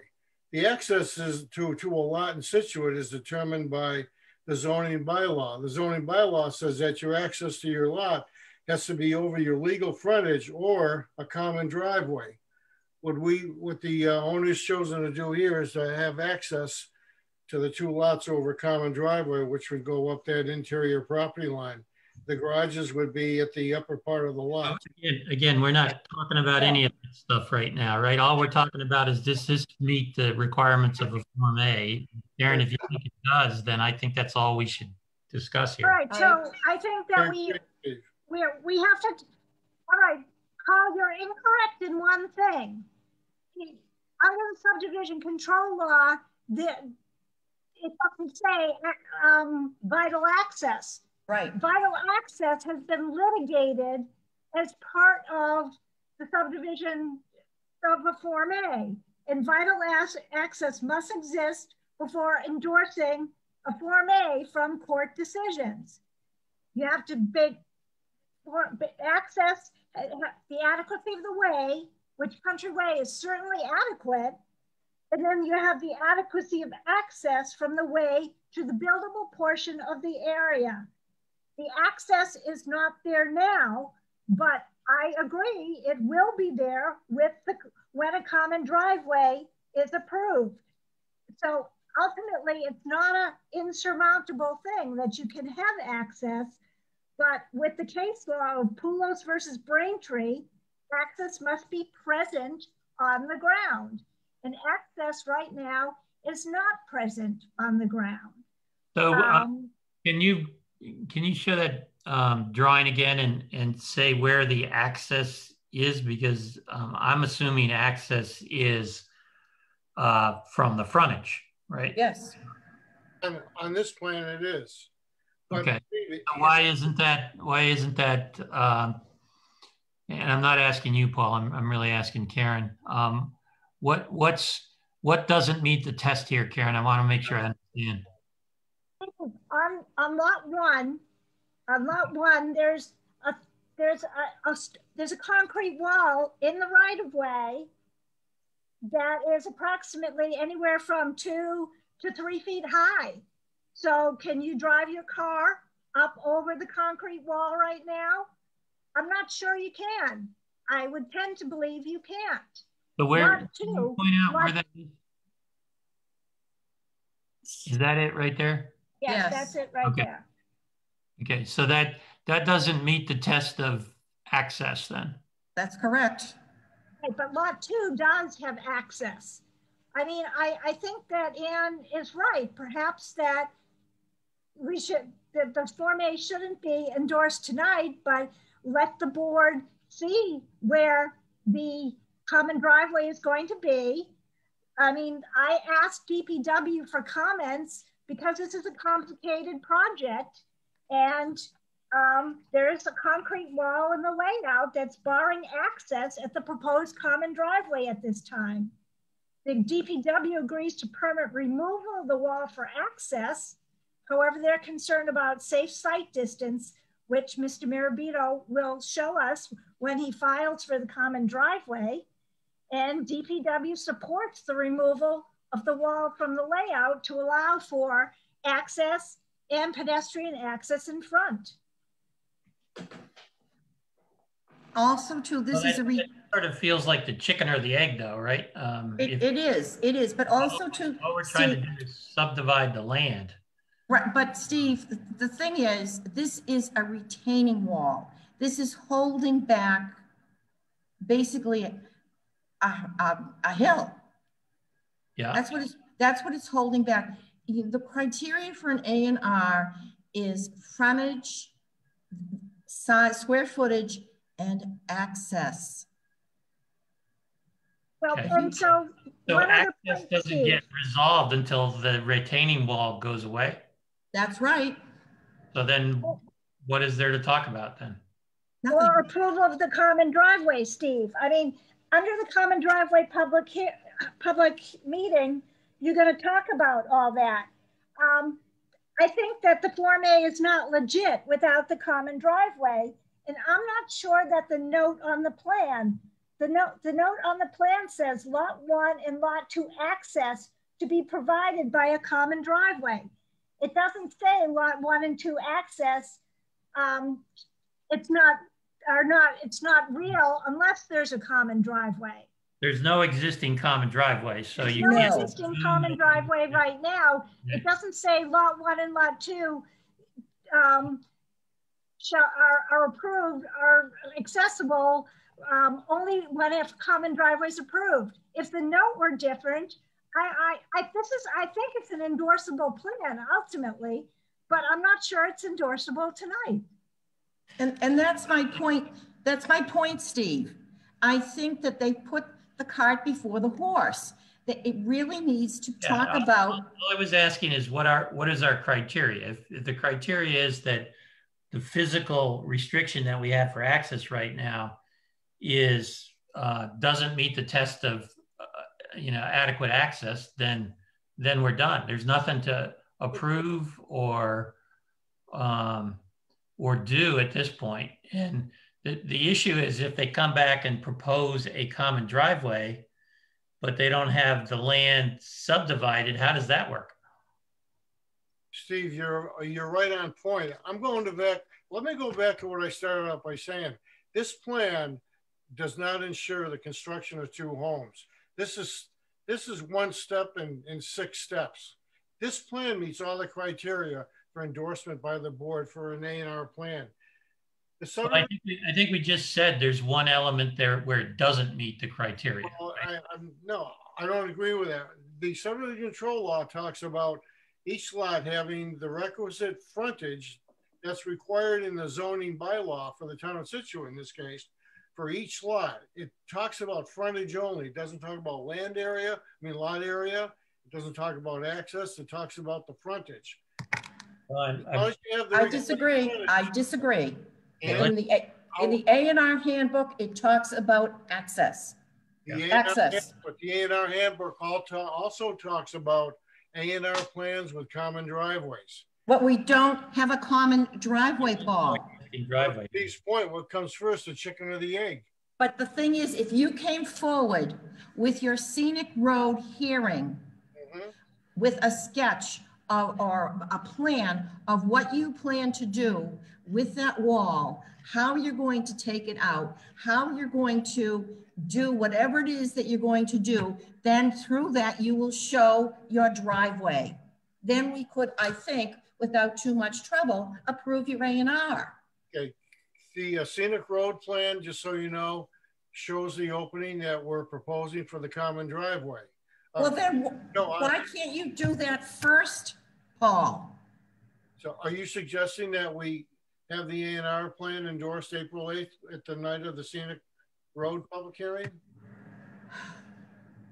No, So we're just talking, we've narrowed this down to adequate access, quote unquote, adequate access, right?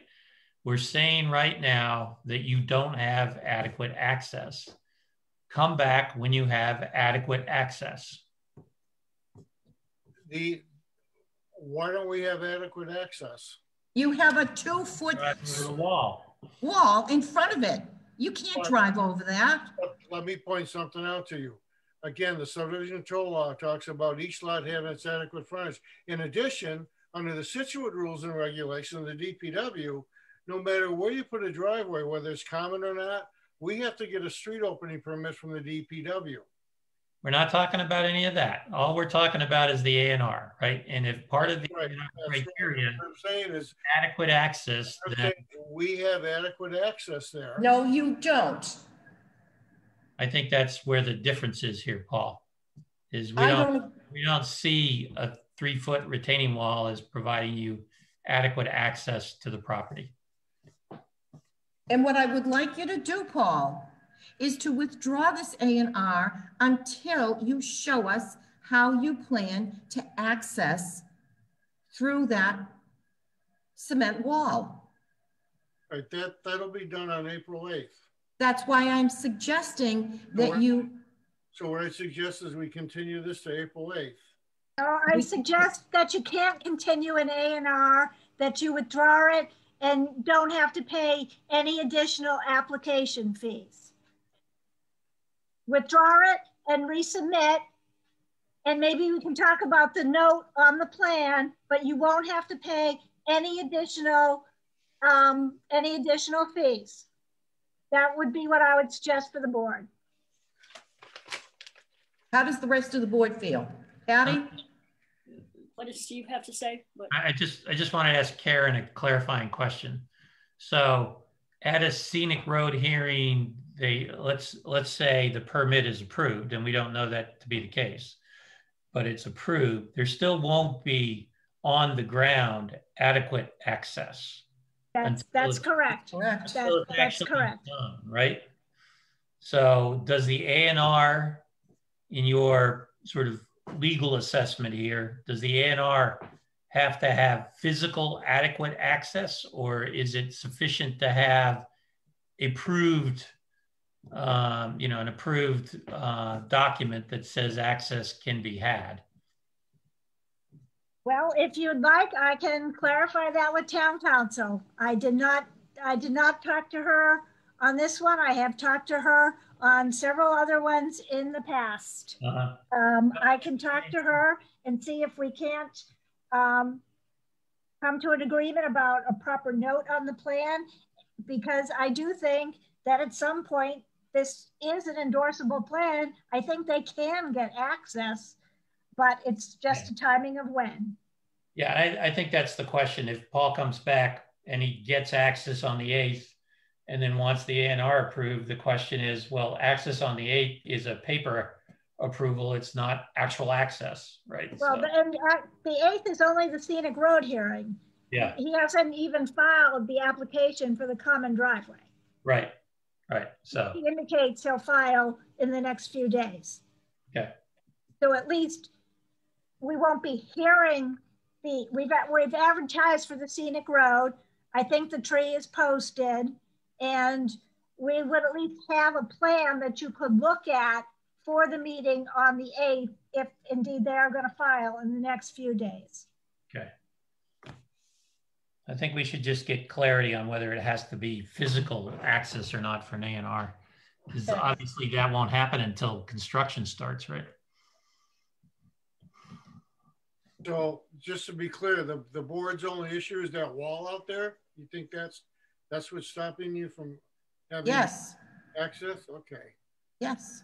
I know. I hear what you're saying, and I'll probably ask to withdraw it without prejudice and resubmit it. But I just want to say for the record, even with a wall there, if this was a single lot and the driveway was going to go through the wall, we'd still have to get a curb cut from the DPW. And we still have to get a scenic road permit. You also have the comments from the DPW. They're kind of ahead of the game. I spoke to one of the members over there today, and they want to see the whole wall taken out, period, because they want to see the sidewalk widen. You know, they to go take it out and then come back for an A&R. Right. Take it out. Right, but you have a little bit of a problem, Steve, in terms of drainage, and you have to have. Yeah, that's why I'm asking the question, Karen, is whether they have to physically have it removed, or whether there has to be some sort of approval. Because it occurs to me that if you file a common driveway permit, you have to have lot boundaries for those common driveways, and right now he doesn't. Right? Right. I mean, I'll ask town council. Yeah. So it is sort of a rock and a hard place here, I think. It is. Paul, I have one quick question for you before we move on. Okay. You have sufficient area, over 40,000 square feet. You already have a driveway. Why wouldn't you put in a duplex? That's not my decision to make. That's the property owner's decision. Okay. You know, as you all know, there's a very old house up there, which is quite large. I've spoken to some of the neighbors. The owner has as well, and they're anxious to see that go. They're aware there's 2 homes going in there, and I think some of them are looking forward to see the change for obvious reasons. But all right, thank you. I was just curious. All right, so you will withdraw this A&R without prejudice. Yes, yes. And resubmit. We'll resubmit it for the April 8th meeting. And say they don't have to pay an additional fee. And there will be no additional fees. Thank you. Thank you. Karen, it would be good to get clarification from town council on that. So if he's going to file it for the 8th, there's actually something we can do. I will do my best to get an answer from her. Okay. Thank you. Thank you. That's quite great. We have to vote on this. All right. All those in favor of allowing Mr. Marabito to withdraw this Form A without prejudice, to resubmit without any further fees on the 8th of April, please. I second the motion. All those in favor? Ms. Barbine? Aye. Ms. Lampert? Aye. Mr. Bornstein? Aye. Mr. Pritchard? Aye. Ms. Lewis? Aye. Thank you, unanimous, all in favor. Okay, thank you. Okay, thank you. All right, we have vote the planning board reports for annual town meeting. We have fair housing and affordability standards. All right, these have to be presented. We have to vote on these right now, but they will be presented at town meeting. Fair housing standards. And then these all have to be signed, people, quicker than quick. Okay. Yeah, we need all signatures by Monday. Right. So, and that doesn't give you all much time because town hall closes at 11:45 tomorrow, and then at 4:30, 4:45 on Monday. So we really, really, really need to make an effort, all of you, to get up here and get these signed, please, please, please. All right. Karen, what do I need to do with these? Well, has everybody had it? I sent them out for everyone to read. And so I guess if Ann just moves, I mean, I didn't hear any changes from anybody, but if you just read, you know, the verbiage that you want as part of the report. Read the whole paragraph. Yeah. All right. This is planning board report to town meeting, Article 27, amend zoning bylaw for fair housing and affordability standards. The planning board hereby reports that in accordance with Mass General Laws, Chapter 40A, a public hearing was held on this article on February 11th, 2021, and continued until February 25, 2021, when the hearing was closed. On March 25, 2021, the board voted unanimously to support passage of the article at the April 12th, 2021 annual town meeting. The changes to this article allow for the fair housing and affordability standards to be applied to more than 5 units in all districts, with the requirement that land under common ownership for housing developments cannot be segmented to avoid this requirement. The town is providing a requirement for affordable housing for all developments with 6 or more units to increase affordable housing production in more areas of town and meet the priority local needs for affordable and diverse types of housing, while trying to meet the mandated 10% affordable housing goal as found in State Chapter 40B. The planning board supports this article. This article requires a 2/3 vote. All right, I'll entertain a motion to approve this to go before town meeting. So moved. Okay, all in favor? Ms. Burbine. Aye. Ms. Lambert. Aye.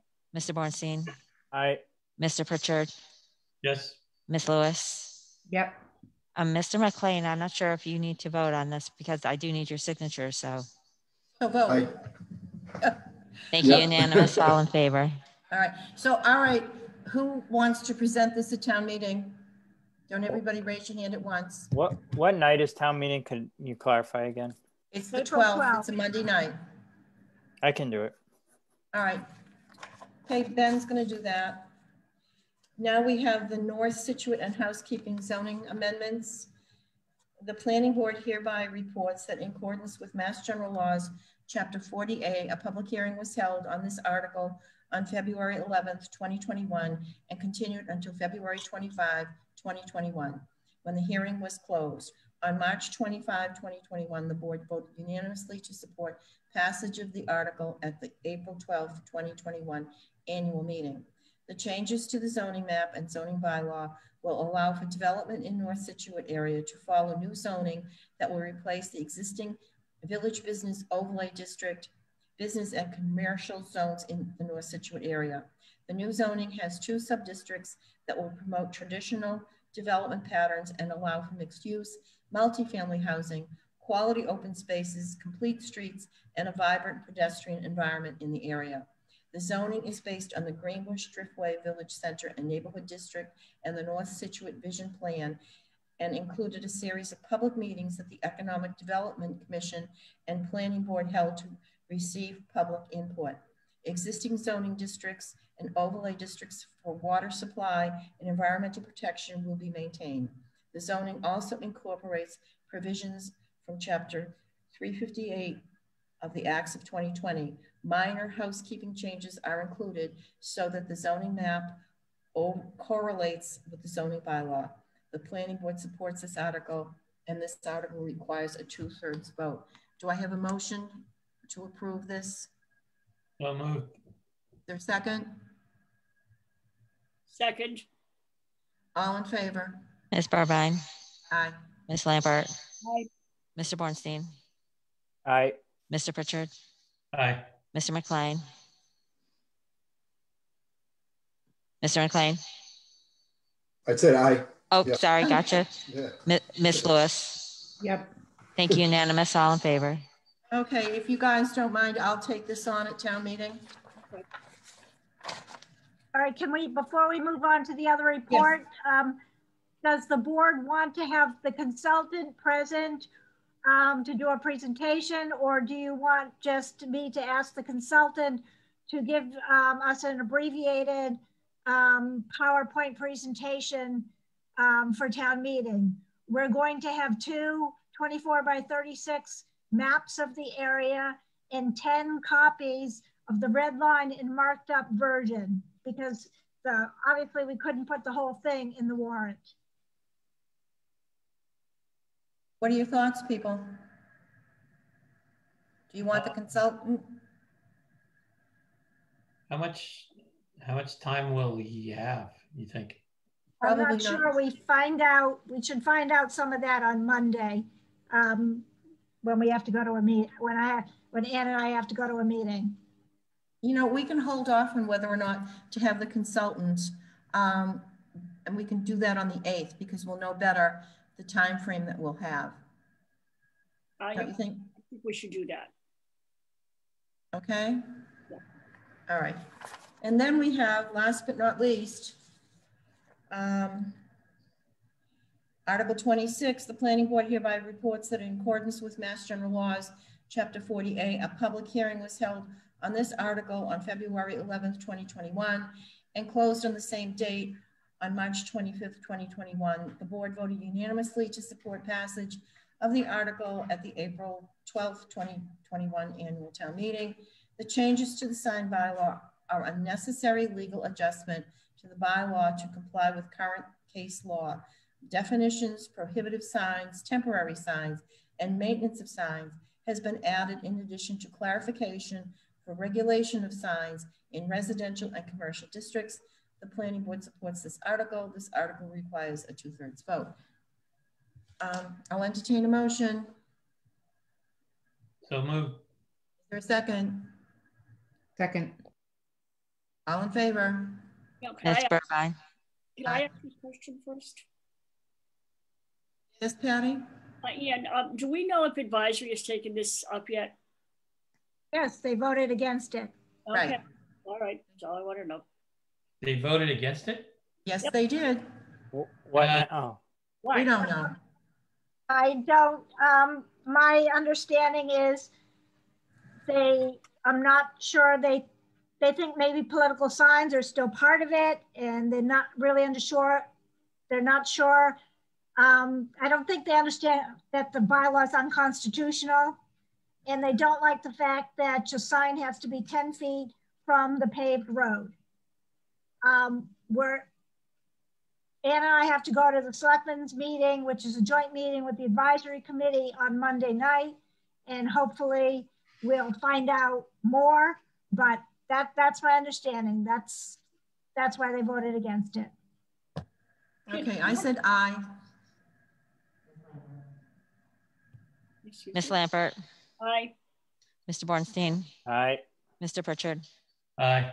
Mr. McLean. Aye. Ms. Lewis. I can't hear Rebecca. Aye. Thank you. Unanimous, all in favor. Okay, this one's going to be contentious, and I don't mind being contentious on the floor of town meeting. So I'll take the sign bylaw. Unless somebody else demands that they want to do it. No. No. All right. Yeah, so suggestion when you go to the town meeting, the only committee that is not advertised and televised is the advisory board. And you really need to see what's going on there because that's where all the big decisions are made. You're right. You're absolutely right. I don't know Right, what to get away with that. So I also prepared talking points for all three bylaws. Did anybody have any comments on them, or are you okay with just how they're written? Because they're meant for tools for you guys to be able to present these articles. Fine.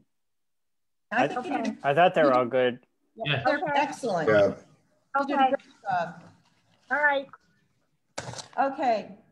We have to vote to sign street acceptance Mylars and as-bills for Deer Common.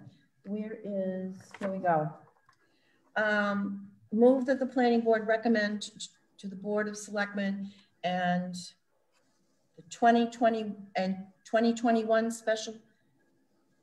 Oh, so it should be 2021 annual town, 2021 town meeting.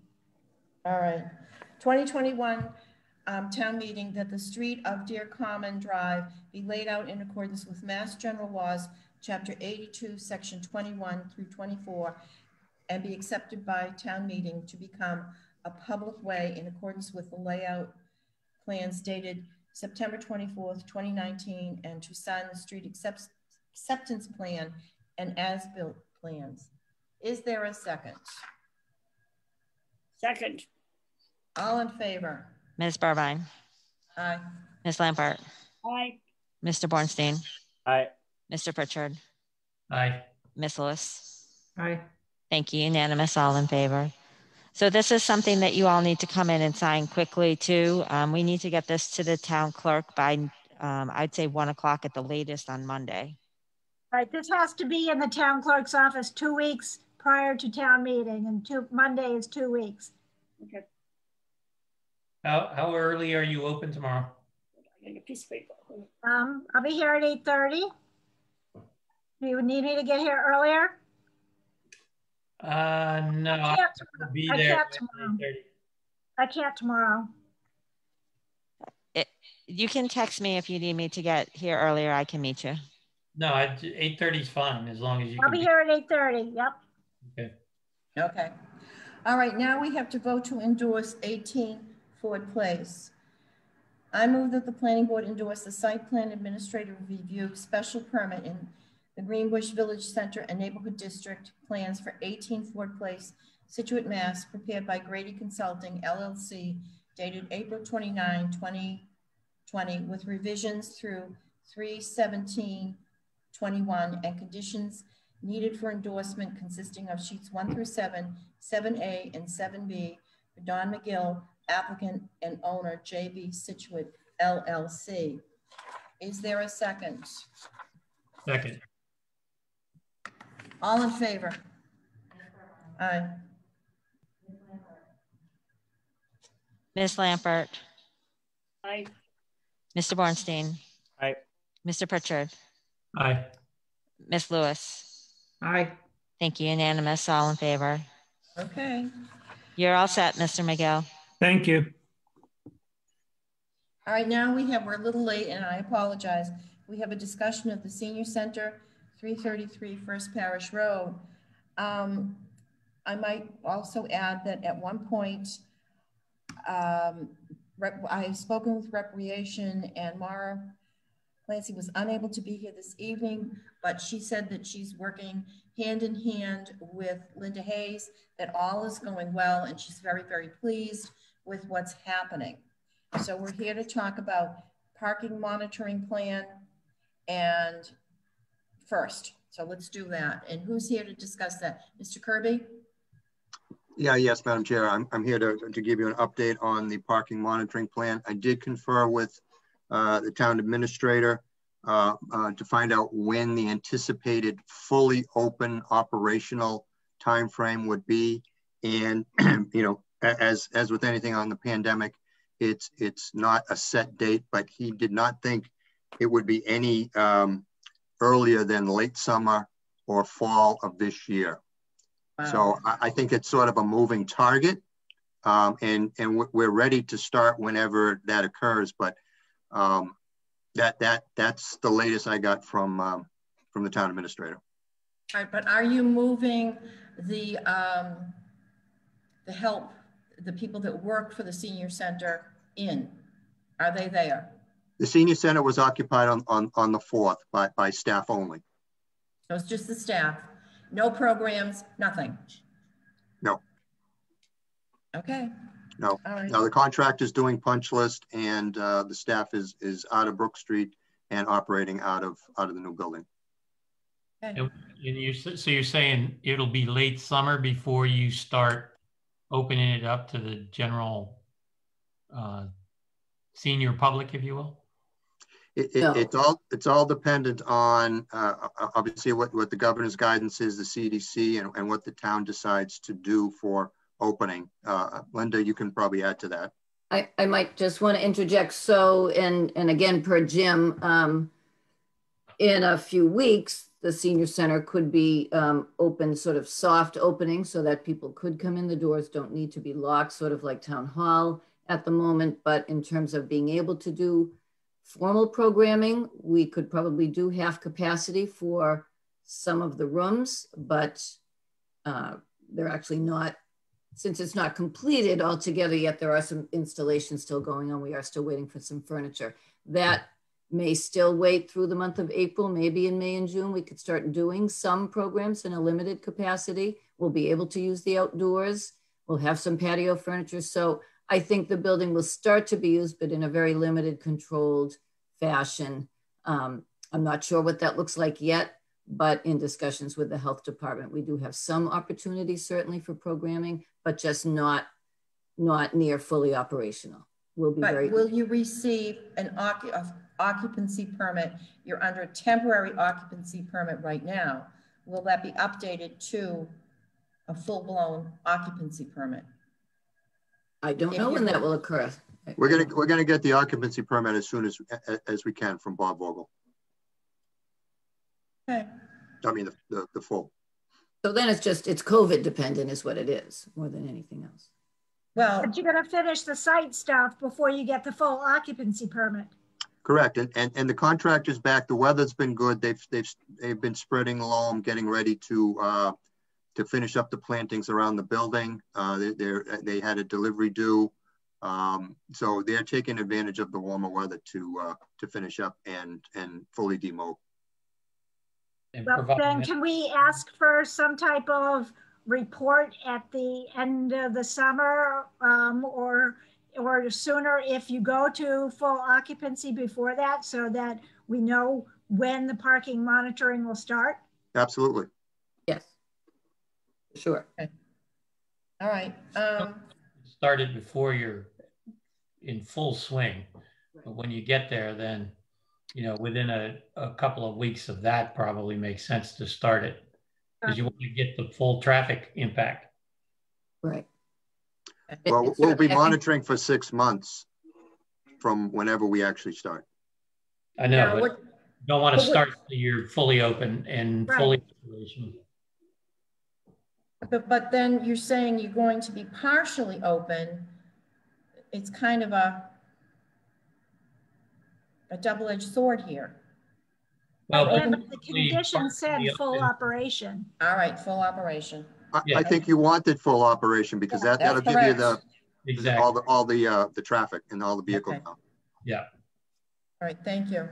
Before we move on, do you know if a sign has been placed across the street on First Parish Road yet? I know prohibiting left turns. I have not seen that. There's a sign on the site. I know, but there was one supposed to be placed across the street. It was discussed. It was discussed at the internal DRT meeting. They said they were going to do that because cars have been observed going left turn out of there. Okay, so what's the DRT meeting? It's an internal meeting here. Can you follow up with the DPW? Yes, I know Kevin Kelly made mention that there was a discussion of doing that, but I did not have any kind of information as to when, but we'll follow up with that tomorrow. Okay, thank you. All right. As far as, let's see, programming of events, this isn't going to happen right away, correct, Linda? Well, I think we'll start to work with the recreation department even immediately, especially as we near summer, and they will be doing their programming as they did last summer as well with their youth. So knowing that that's a peak time and a busy time for them, it'll be good to get acquainted with that. But as Mara indicated when you spoke to her, we've already talked about the different things we propose to do, regular meetings naturally. And we've always wanted to create some synergy between the departments anyway, and hope to use, and especially this year, the outdoor space and create some opportunities independently and together for some of the space around the buildings. And obviously want to make our parking areas available to the other uses, evenings and weekends, and just try to support each other generally with what we have available for resources. In addition to just meeting and discussing and sharing our planning, so to speak, I've talked to Mike Mincello, the IT director, and we can create some shared Outlook calendars, which we use anyway to put our regular activities and events in so that recreation staff could see our calendar and we theirs. We could also even propose a shared calendar, much like they do for the Maritime School or the Harbor Community Building, which we have always sort of submitted to before. So we check to see what else might be going on, who else might be using it before we make any plans and any requests to use it. Much like Kevin Devon on the recreation staff does now, there's permitting required when you want to use the field or the gym. So we can foresee that really even in our building or theirs or the grounds themselves, we could go through some sort of process like that as well so everybody knows. And we could also use an email distribution list, so to speak, so that when certain things are added to calendars, the designated group list would receive an alert or a notification by email generally that things have changed. And so they would be aware of those things, especially if we create kind of the combined list that might really serve us more for the off hours, for the evenings and weekends, which we would be more likely to have to really coordinate, besides the use of the building site for regular daytime use at the senior center and for recreation's regular uses. They do a quarterly seasonal brochure, so we'll have that and we'll sort of be part of, they'll make us aware of that as they complete it. And we do a bi-monthly newsletter, so we'll share those plans as well prior to the publication of that item. So I guess discussing the combined calendar, I think the online scheduling, if we are doing any evening meetings, if the senior center is doing, you know, an extended day exercise or activity or some sort of monthly activity, then that would be something that we coordinate as well with the recreation department, especially during their times when they have basketball or something else going on in the building regularly. Okay, Linda, thank you. Is that it? All right, Karen, do you have anything for the how's it working with the food bank people? Well, it's working great. They're not there yet. No, they're not there yet. They anticipate April 1. Oh, April. Right, April 1, yeah. Okay. But it's being prepared for them, at least outside. Okay. And that's something else that has to be thrown into the mix. That, and you know, Linda and Maura have been considering that. Yeah. Well, that'll be picked up in the study too, right? In the parking monitoring plan once it goes forward. It should be, yes. Okay. All right. Any other comments from the board? Well, can I just talk about the parking lot in general right now? Mm-hmm. I have some concern about the wattage of the lights. I have reason to go down First Parish Road almost every evening for the last 2 weeks. And I looked at the plan, and the lights in the middle of the parking lot are at 142 watts. I can see them all the way at Ronnie Shom's store. They seem to be excessively bright, and the building's not even open. The other place where it's really bright is around the portico, which I understand when you're open. But right now, there's nobody there. And the only people who are taking advantage of that right now are skateboarders who know that there's an empty parking lot with lights on. Another attractive nuisance for kids to go to. So, but they are very, very bright, as I had said all along. So can Mr. Kirby respond to that? I can. Right now, the lights are set to go on. Both the parking light poles and the building lights are set to go on at 6 and they go off at 9 o'clock.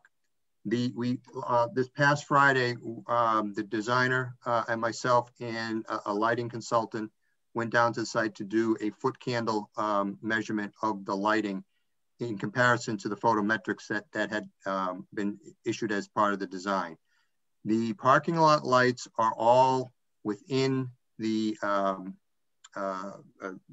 measurements that were on the photometrics. The one area that we have that's was higher is at the main entry, the front door to the senior center. That area has both wall sconces, which you need to have a light at each entry door, and it has the recessed fixtures that are up in the ceiling up the porch. What we are looking into is reducing the wattage on the wall sconce lights, at least on the west side, because of the issue with shining into the neighbors' windows. We do have to have lighting, but that area is bright. So that's something that we can do. We're also going to check with the police chief to make sure that how that building is when everything goes off, because when the lights go off, they all go off. We want to make sure with him whether he's okay with that, and from the security of the building and the site. aspect, because we do have cameras on the building, but it may be tough to see what's going on if there's no light. So we're looking into that a little bit also. I thought you were supposed to have a motion sensor on those lights. The light poles are supposed to, after 9 o'clock, the light poles are supposed to be activated with a motion sensor and come on at a reduced illumination. That is being reviewed by the engineer and the lighting designer. It's not operational yet. It's not installed yet, but that was also part of the discussion as to getting that operational. Of course, that will mean if someone drives into the parking lot, all the lights will go on. On the light poles, not on the building. It's the light poles that are supposed to be motion. I mean, one motion sensor would set off all of the parking lot lights? Aren't they individually motion censored? No, they would come on as they're tied in as a zone. I believe there's 2 zones. It's the zone on the west side of the property, and then the remaining, the center and on the east side along where the B-Wing school is. Okay. All right. Anybody else? So I just want to know that we will hear something else about the lights at some point, whether they're going to water off and reduce wattage or whatnot. Yes. Yeah, I can report back on that. No problem. Excellent. Thank you. All right, Karen, anything else? No, that was what we had asked them to come in and talk to us about tonight. Okay. All right. Thank you. All right. We have one hand raised. Public comment.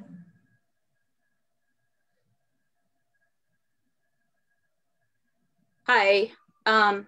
Yes, I did want to mention that Can you just please identify yourself with your name and address, please? Susanna Green, 337 First Parish Road. I did want to mention, I know that Steve went out and looked at the lights. The perimeter lights aren't the issue. It's the double lights in the center of the parking lot that are exceedingly bright. They're shining into everybody's homes. I mean, it's obnoxious.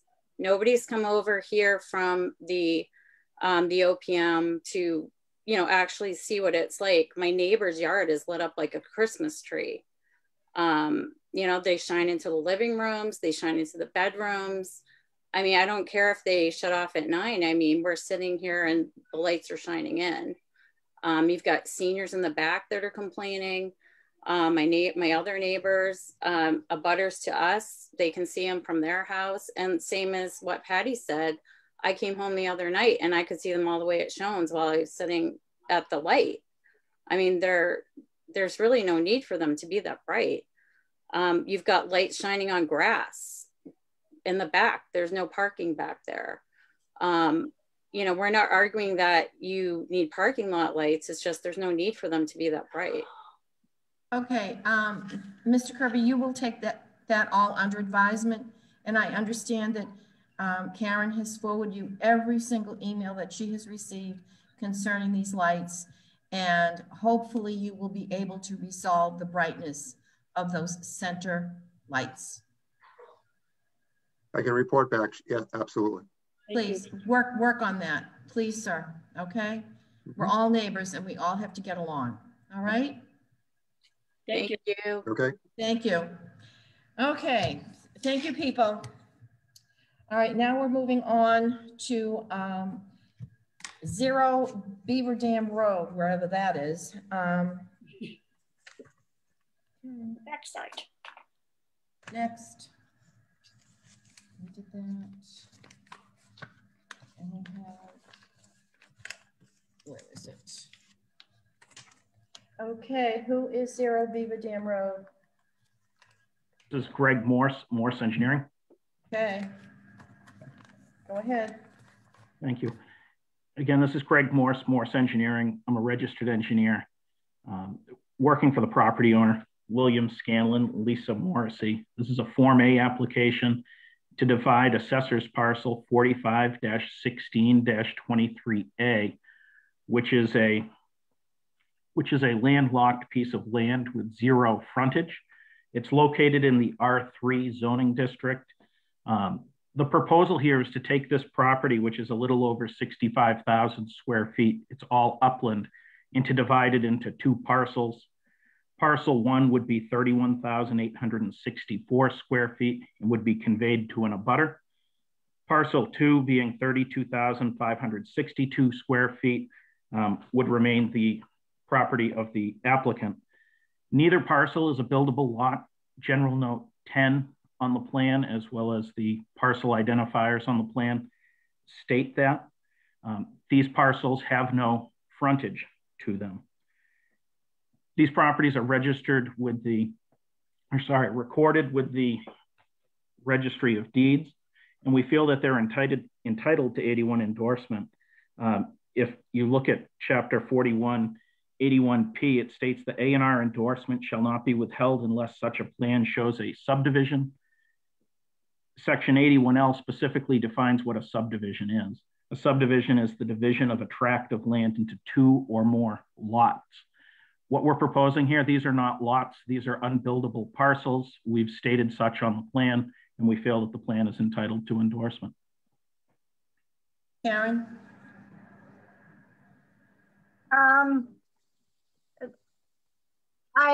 Theoretically, I agree with Mr. Morse.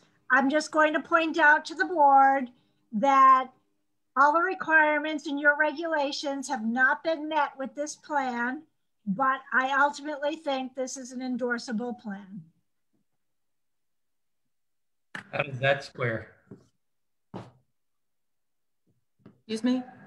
How does that square? If all the requirements haven't been met, then how is it endorsable?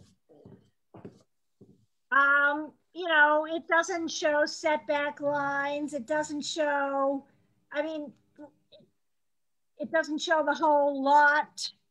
It doesn't show where the frontage for the lot is on Poplar Street. I understand that this is a rare unbuildable lot. But it's, you know, it's more on the minor side.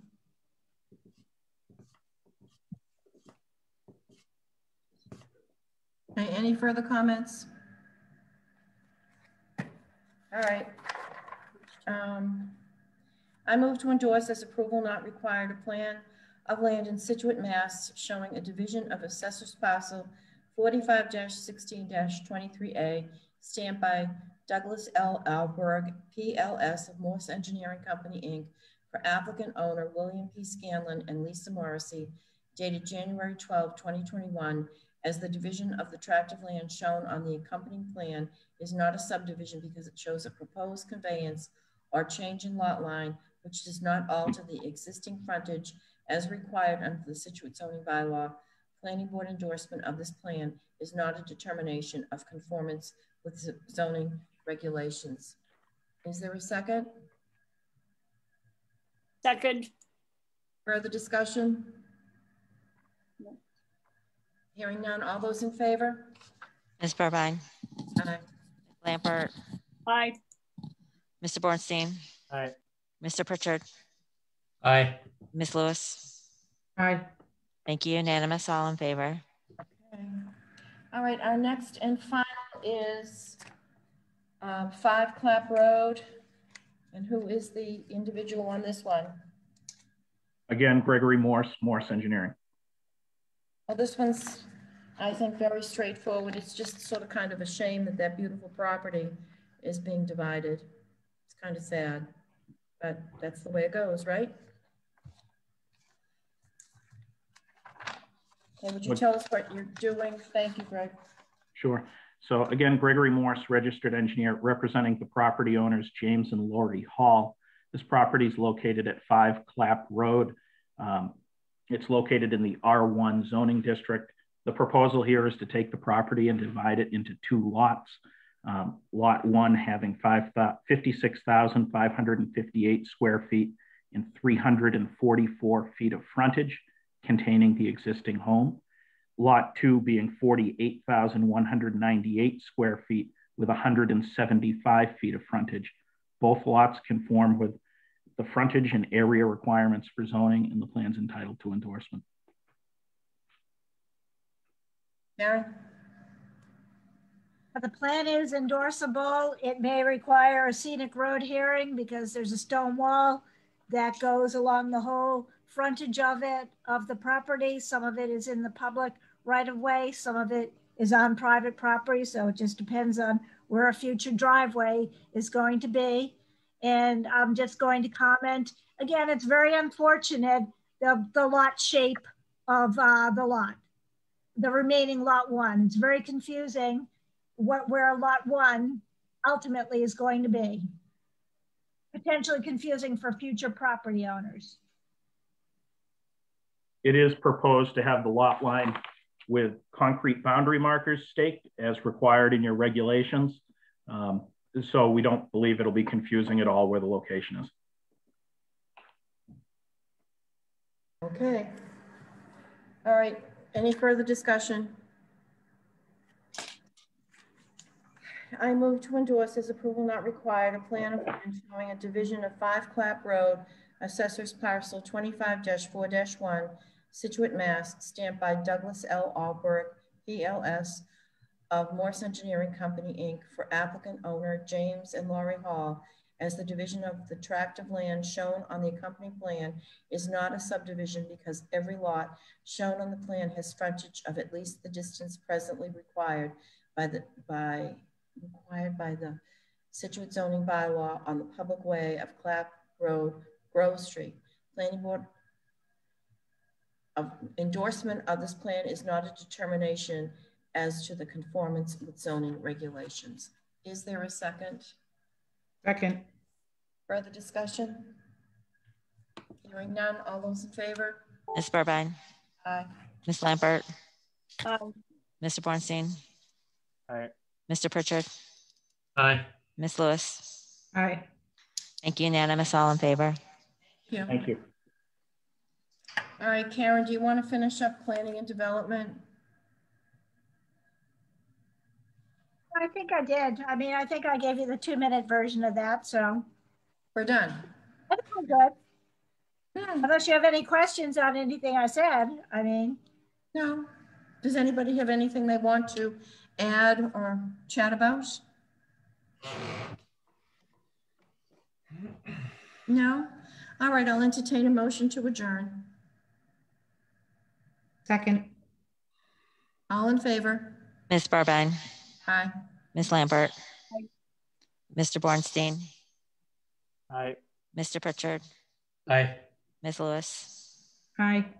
Thank you, unanimous, all in favor. Thank you, people. We'll see you again on the 8th, if not sooner. Don't forget to come in and sign this stuff. It's so important. Please, please, please, please. And Now, Seth, 10 o'clock tomorrow morning. all right, Seth, it's always a pleasure. Always great to see you, Miss Burbine. Thank you very much. Thank you. Thank you.